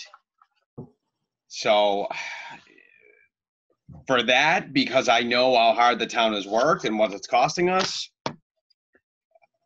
I mean, I'd err on the side of caution, and as dumb as it is, I just feel like I've seen too many instances where something that was just thought of as an afterthought, like, because I agree, 3,500 square feet doesn't mean a lot, but wow, would that be a terrible thing if we just lost out by like a couple thousand square feet because of this? And I don't know if that's the case, but I'd rather get a more solid answer. I'm going to go with that too. He just convinced me. Okay, Mr. Gilberto. And I would add that, I mean, this may be a case, if not now, then in the future, every square foot will matter. Okay. It is that close.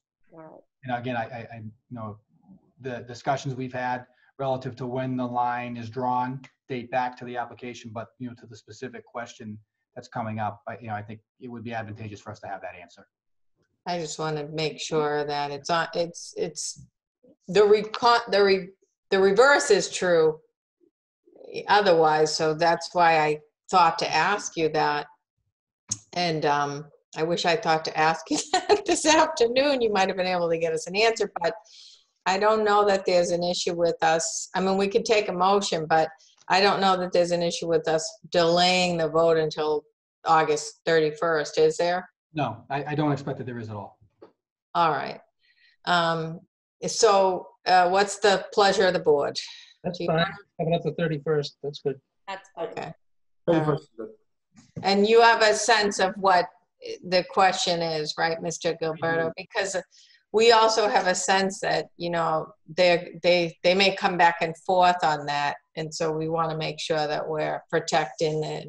Like Mr. Wallner said, I mean, Mr. Studo said, the town's really worked hard with respect to that. So we want to be sure. Can I ask a question? Okay, so. Madam Chair, can I ask a question? This is Maureen. Oh, okay. I don't know who that is. You're not coming across my screen. So, Mrs. Doherty, That's because I'm just on the telephone. Where this is so close with the square footage, but this couple needs to encroach on the town-owned land just to park their cars. Could they get an easement from the town just to be able to park their car without illegally crossing into the town-owned land, and then the town still retains ownership of the square footage that won't affect adversely the 40B argument? I don't think that's how it was published or posted, or that wasn't really the direction that they were. No, I understand that's not the way it was posted, but I'm just thinking from 2 weeks from now, is that, I mean, I don't know if this family is still on the call, you know, because this is going to be brought up originally at 8:30, but it's just a different way of looking at it on August 31st. I mean, we've been previously told that the board retains the ability to sell all or a portion of a tax title foreclosure property based on direction that they were given a few months ago. The property owners have paid to have the plan drawn up here to show this division of the property line, you know, basically splitting the lot in half. And I believe that was feedback that they were given to the board back in February at this point. So, you know, there would be an additional effort required if there was going to be an easement. Madam Chair, obviously you're familiar that there would need to be, you know, it would need to be drawn onto a plan, and it would be at someone's expense to do so. Yeah, I mean, I don't know. I think we should just, we don't really have we can't really answer that question. So it'd be kind of have to go back to the drawing board, literally and figuratively, if the board, you know, just if the board hears something different with respect to the square footage and the impact on the GLAM calculation, but we're gonna need to wait to hear back on that, and then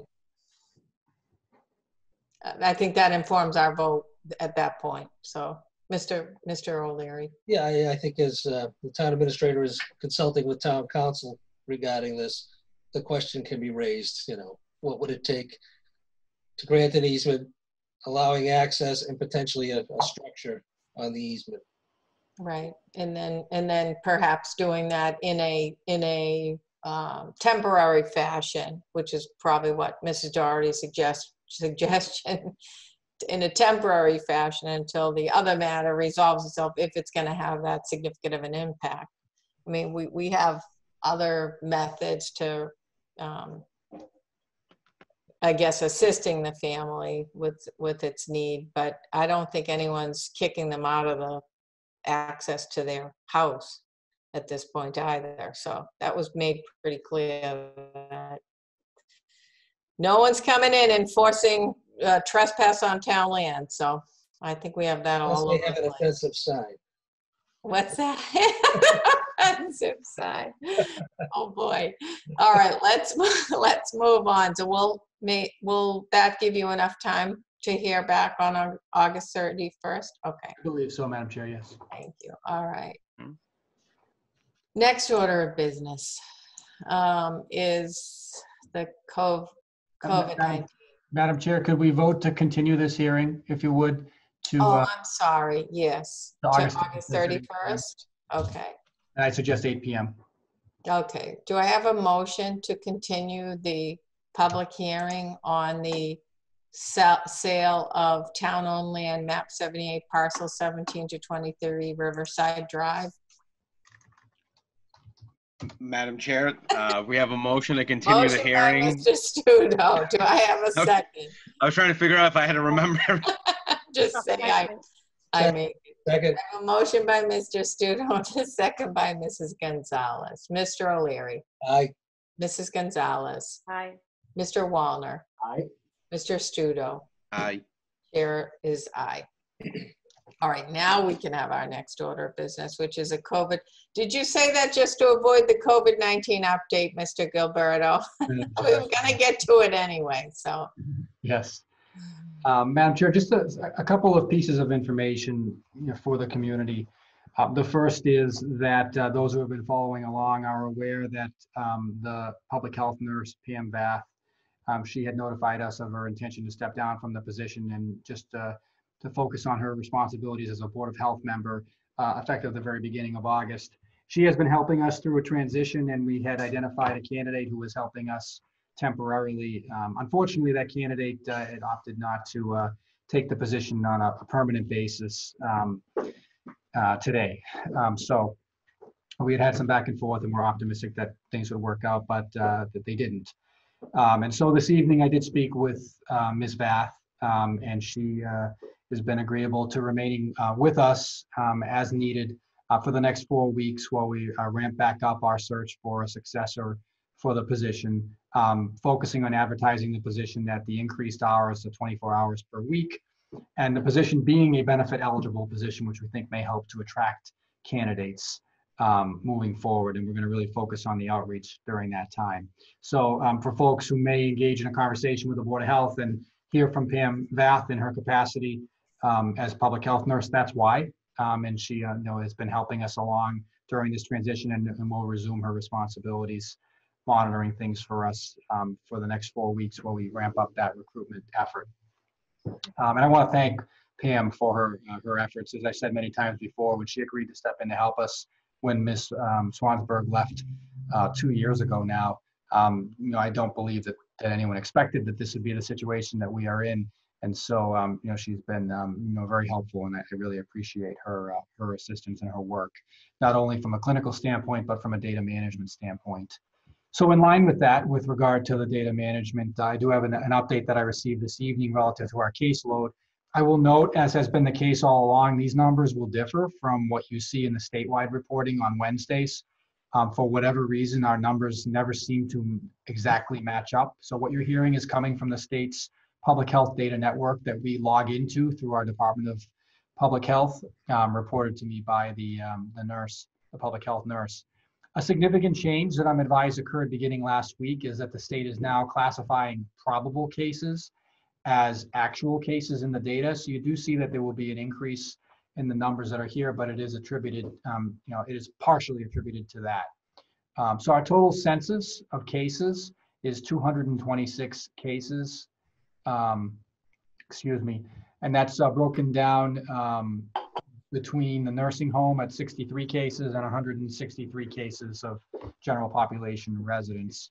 The number of deaths is unchanged at this point. It's 12 in the nursing home, 1 confirmed not in the nursing home, and then there was 1 suspected death very early on that is not classified in the totals, in the numbers. We have 195 residents who've recovered from COVID-19 during that time, and we have 17 that we're monitoring for infection at this point. I will note a couple of things that have happened since our last discussion. The first is that there was a case of, that there were cases associated with international travel that are included in our numbers here. And there are three of whom were confirmed positive and 4 who are close contacts as well. So that's something that we've been assisted with the State Department of Public Health, and as I understand, it's something that was identified by routine testing as well upon their return from international travel. The other thing that I'll identify is that we did have a positive case that we were notified of a patron who visited the food pantry in its new location. And that resulted in the food pantry being closed for cleaning today. That individual also traveled on our senior van bus. And so we also cleaned and sanitized the bus. And any of the individuals who were in close contact with that person, they're being addressed through the existing protocols that we have in place as well. So if anybody noticed any disruption in service from the food pantry, that's why. So again, this is kind of hot off the press this evening, especially the last part of that. Here, we continue to monitor the caseload. It was being done in a shared effort with who we hope would be the incoming public health nurse. I will tell you, we're not unique in terms of the challenge of hiring a public health nurse. If you go to the MMA website, there's a lengthy listing of vacancies that are out there. There is plenty of clinical work that's available for anybody with the nursing licensure. And so it's a matter of finding the right fit, and we're going to ramp up our efforts to find that right person for us moving forward. And again, I can't express enough our appreciation to Ms. Vath for her assistance, as well as the work of the board itself, led by Chairman Hunt and a member Karen Martin, as well as Director Bob Racy and Administrative Assistant Stephanie Conley as well. So I know that's kind of a lengthy update verbally, and I know we normally are putting those out in a written update, but time did not afford that to occur this evening. I wanted to provide the update for the community here as well. I'm happy to answer questions. Yes, Mr. O'Leary. I'm sorry, maybe I missed it. What about an occurrence at a local church too? There was a notification that we got through an email. Yeah. So there was notification, and I'm not sure whether that is something that occurred with a non-resident or what, but we received secondary notification of that, meaning we found out from the email that you're describing. And I don't have a full report on that, but there was a report that was out there that was released by a local church, and I know that there was work being done through contact tracing, but I believe that was being handled through the state's contact tracing program, and not by the town. So you may know, very early on, we were responsible for making all the phone calls were associated with any case. And maybe a month into the pandemic, the state stood up a pretty robust contact tracing operation that has been involved here. So I don't have a full report on the outcome of that investigation because, we weren't handling that one firsthand, but we are aware of it. But just for the public's edification, if there is anyone else still listening in, it was the 4 o'clock mass at St. Teresa's that the individual had attended. But I don't know that that was a resident. It could have been someone from somewhere else. And it was in the hall. It wasn't in the actual church. It was in the hall. Right. St. Teresa's Church. Yeah. Anyone have any other questions for Mr. Gilberto? I do. Mrs. Are you all set, Mr. O'Leary? Were you all I set? just wanted to just follow up in relation to, we just started putting the van back into service, correct? The senior van transportation? Yes. Is that going to be, you sanitize it, is it going to be curtailed? Are we going to have resources and people just drive it? How, is the food pantry going to be reopened? I mean, it just opened, and now they had to shut down. Are they going to be reopened so that people can go to the food pantry? Is the senior My understanding is providing transportation, not providing transportation? What's the timeline? So we're not intending to suspend the transportation. There may be a disruption based upon driver availability that we'll need to attend to, but we hopefully will be able to pursue a backup for the driving for the van. In terms of the pantry itself, I know that they were trying to move to in-person visits. They may need to move back to the place an order in writing in advance and have it picked inside and brought to the door for a curbside type pickup. I'm not sure that a plan on that has been finalized yet, but I know the public health nurse is working with them on that as well. But other than the closure today, I don't know whether they're going to open for an alternate date this week or not. That I have not heard. Okay, but I also just want to acknowledge that, they've been doing a fine job under the circumstances and delivering services to the people in need here. And this is just an unfortunate setback. But the public needs to be conscious that, it's still here, it's still in our community, it's still everywhere, and we need to be cognizant of it can strike anywhere. So whether it be in a church service or in a senior center van at the food pantry or other places. So continue to wear your mask, protect yourself, protect others, and be diligent, be cautious, and be patient. Okay, Mrs. Gonzalez? Yeah, can Mr. Gilberto, can you clarify more on probable cases being counted? When did that start, and what do they consider a probable case? So it's something that has been evolving since the very beginning of this. Initially, confirmed cases were first probable cases and then became confirmed cases. And then, from what I understand, probable cases were for a period of time never becoming confirmed cases. And now, as I understand it, beginning last week, cases that are identified as probable are now being treated as confirmed. As to the reason that that's been changing, I can't profess to know it firsthand, other than I'm told by the public health nurse that there was a change in this reporting that occurred last week. And you may remember that beginning in, I think, July, we were reporting, I think, 7 probable cases, all along, and those cases, they were not changing in status. Not, the passage of time was not causing them to become confirmed cases for whatever reason.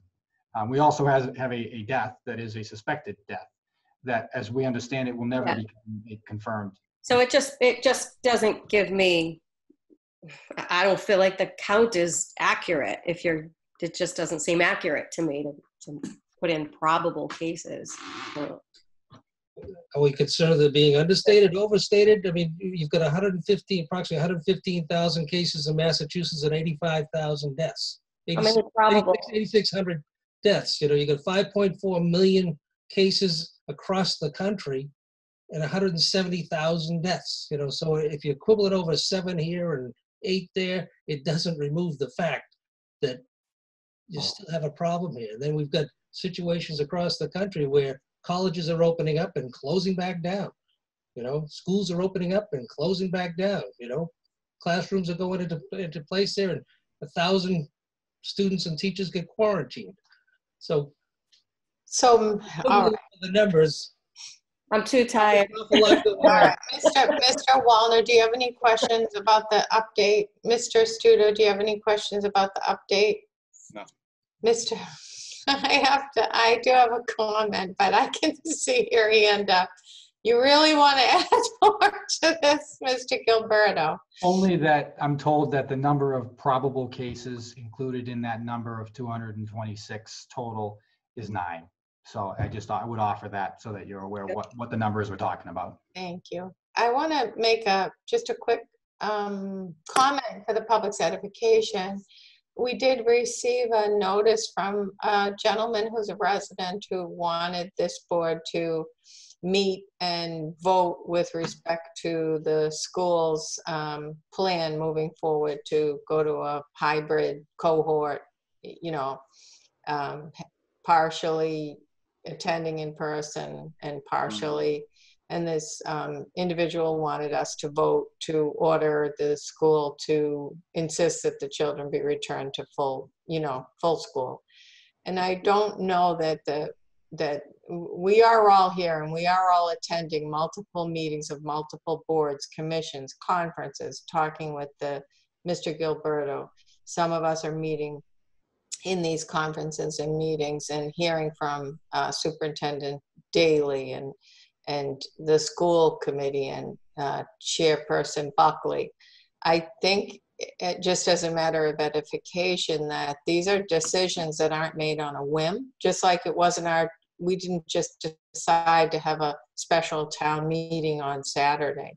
These are decisions that are consuming hours upon hours upon hours of the school committees and Dr. Daly's time, the town administrator's time. And there are other things these people could be doing with their time, just like there are other things we could be doing at 10:30 at night other than talking about these things. These are hours of meetings, conferences, webinars. DESE, the Department of Elementary and Secondary Education, makes these decisions, and these aren't just formulated on a whim by individuals that are responsible for making these decisions in our town. The Board of Health gives input.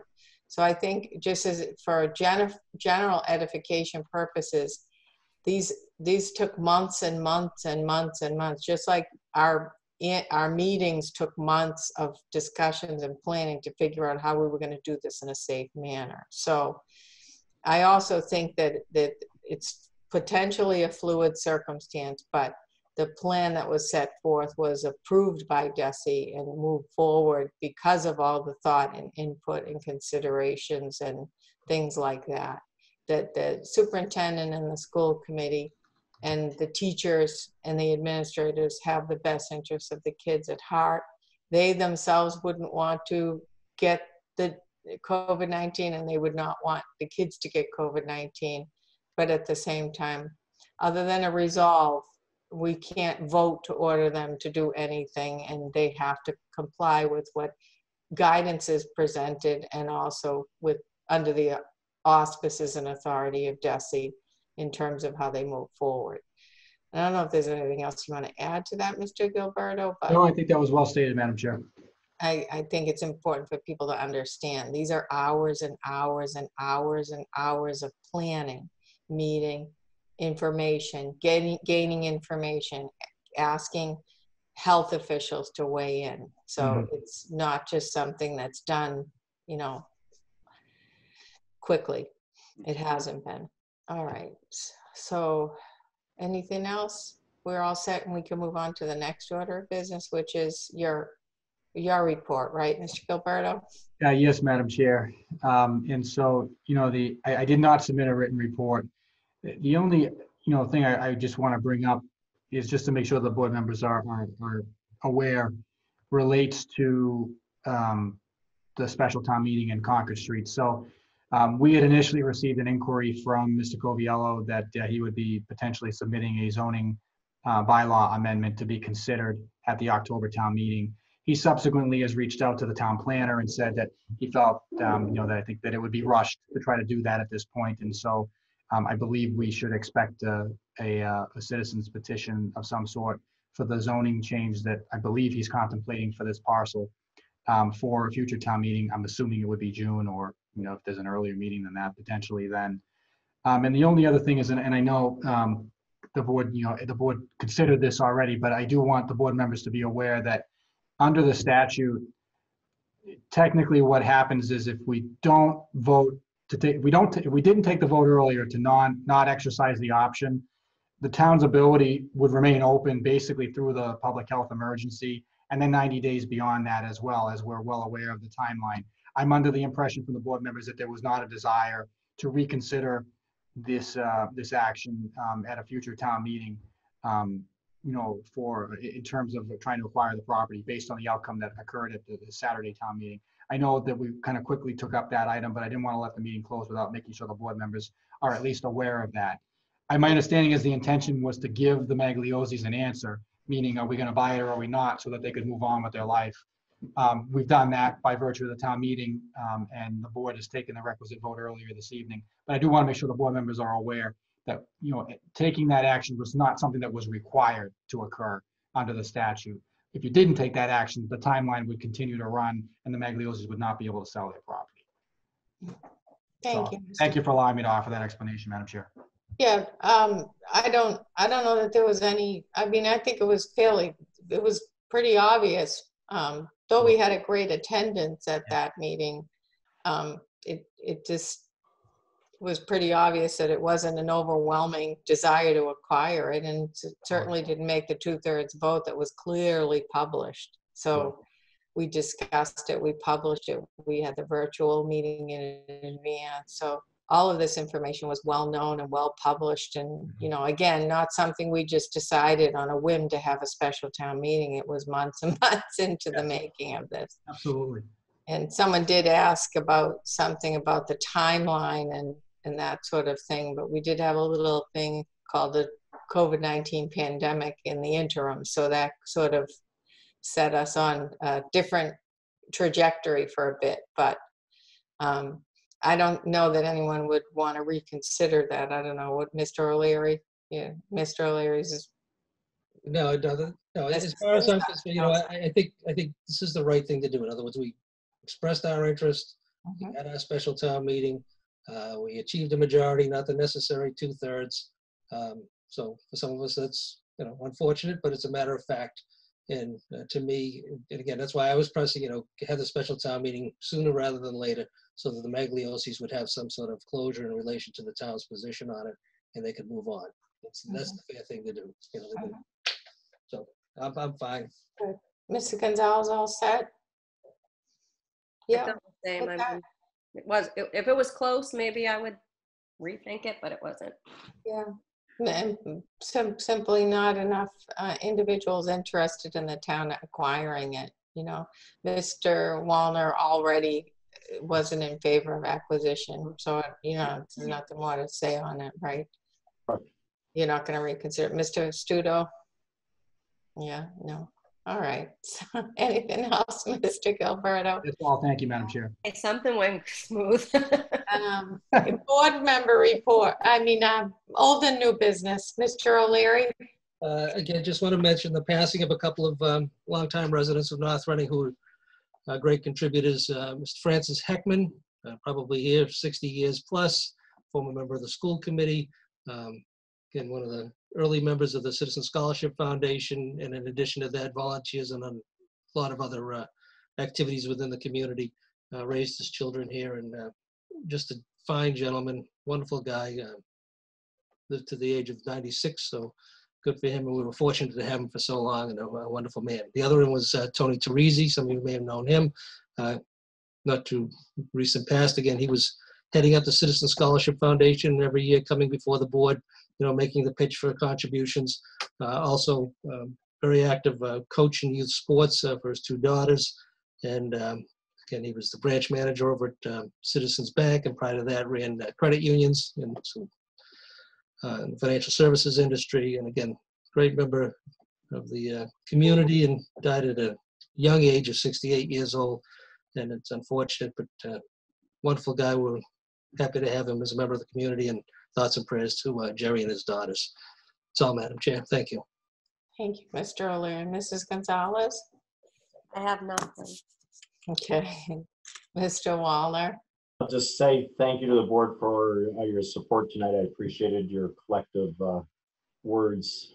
We certainly don't have to agree about everything, but I do appreciate your support. And Ms. Gonzalez, you said something about things you experienced from it. I'm happy to hear that. I didn't hear you when you said it today, but I'd be happy to, or anybody who has any concerns about anything I'm doing, always happy to talk about it. So I would happy to engage with anybody on anything, including town members. All right. Mr. Studo? I got nothing left. I know it's 10:36. I've talked enough. When are the cutouts coming? What's that? After we get the opinion. Yeah, okay. No, what was that? I didn't hear. When are we getting the Vincenzo cutouts? Oh. Listen, I'll challenge anyone that tells me it's an unlawful sign. The cutouts, yeah. Even if some people do find it offensive. What can I do? Find that offensive. All right. Do I have a motion to adjourn? Because Mr. Gilberto's already asleep over there. Motion to adjourn. I'll second that. Mr. Studo. A motion by Mr. Studo, second by Mrs. O'Leary. Mr. O'Leary. Mr. O'Leary. Aye. Mrs. Gonzalez. Hi. Mr. Wallner. Aye. Mr. Studo. Aye. Here is I. Thank you so much, Karen. Thank you. Thank you again for hanging. Everybody have a nice night.